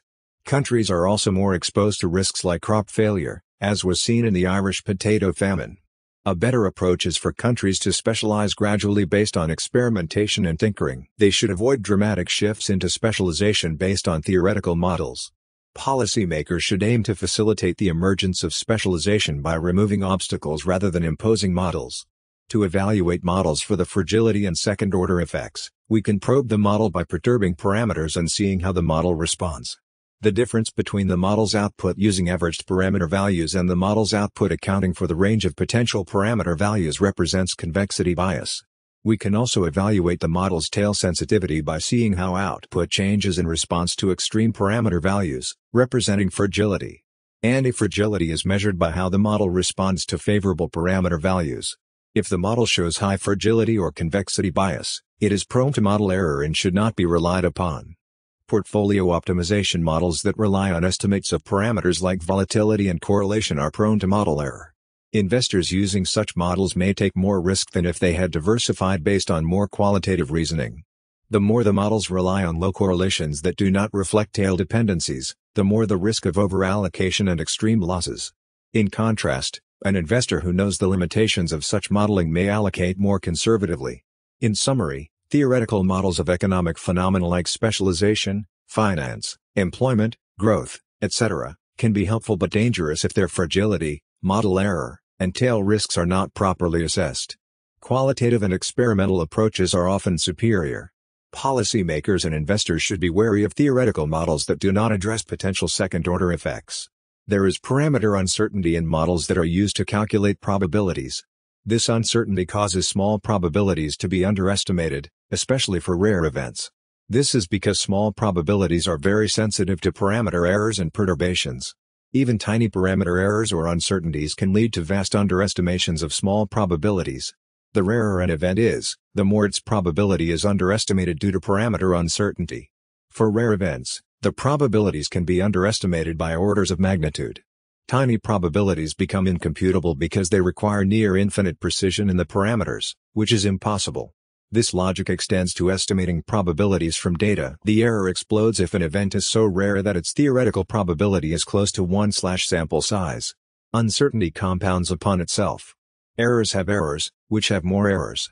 Taking into account these higher-order errors leads to severely underestimated probabilities and fat-tailed distributions, even with Gaussian models. For example, the probability of an event said to happen once per million years could increase to once per 30 years after properly accounting for uncertainty. The author has spent over 3 years in seclusion, thinking about nonlinearities, fragility, and uncertainty. He is impatient with superficial or institutional knowledge that needs to follow arguments to their logical conclusions. His ideas only depend on one paper or result, except those that debunk others. The author refers to charlatans who propose the discredited fourth quadrant framework, indicating his low opinion of some researchers. The author's ideas could have been faster to gain acceptance because they are counterintuitive and go against the prevailing Platonic vision of knowledge as timeless, precise, and independent of the observer. However, they are logically and empirically sound. The author argues that uncertainties, errors, and nonlinear relationships mean rare events and extreme outcomes are hard to predict and model. However, accepting this can lead to more robust choices and policies. The author showed empirically that extreme, unpredictable events, fat tails, dominate economic and social variables. This means that standard statistical methods like regression analysis, standard deviation, correlation, etc. do not work. Most analyses in economics and finance could be more reliable as a result. The author argues that we should accept the presence of extreme events and build antifragile systems. Antifragile systems gain from disorder and volatility. However, most institutions ignore this evidence and build fragile systems. Examples of antifragile systems include city-states, the Austro-Hungarian Empire, and Switzerland. These systems have decentralized power and can adapt to changes. In contrast, modern states are prone to failure due to their rigidity and vulnerability to extreme events. Randomness and trial and error are helpful for problem solving. Examples include random searches for oil and randomizing politicians. Top-down intervention often fails due to a lack of local knowledge. Many practices spread through professional communities even though there is little evidence they work, for example, tonsillectomies. This naive interventionism is harmful and antifragile systems can help avoid it. In summary, we should design systems with decentralized control that benefit from volatility and allow for small-scale trial and error and randomness. This will make society more robust and prosperous. Large, fragile systems with rigid ideologies should be avoided. The key concepts are fat tails, antifragility, city-states, naive interventionism, and decentralized control. The main argument is that we must incorporate unpredictability and randomness to gain from a disorder rather than build fragile systems prone to extreme failure. The author criticizes the assumption that prosperity in one society can be easily replicated in another. Success often depends on luck and circumstances. Examples of unforeseen events: the China famine, George Washington's death, and resistance to hand-washing practices. Stabilization policies often backfire. Complex systems lead to extreme events, fat tails, through dynamic feedback loops and leverage. This violates the assumption of independent variables in the central limit theorem, preventing convergence to a normal distribution. Providing people with mathematical formulae can increase their appetite for risk by creating an illusion of precise measurement. Probabilistic estimates of extreme events are speculative, not measurements. The belief that science equals precision has led to harmful risk models.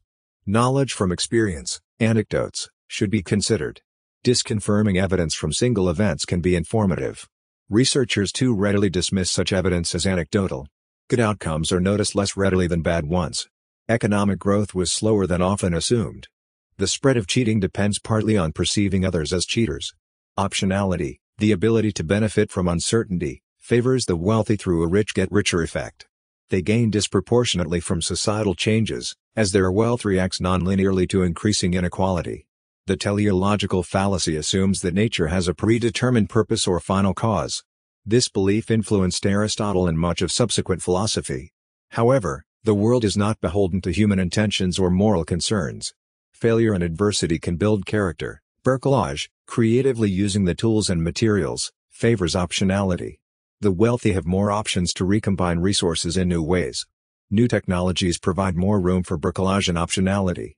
The effect of a slight change in wealth inequality, measured by the Gini coefficient, can be significant, regardless of the exact shape of the wealth distribution. For example, a 0.01 increase in the Gini coefficient, which ranges from 0 to 1, can correspond to an 8% increase in GDP.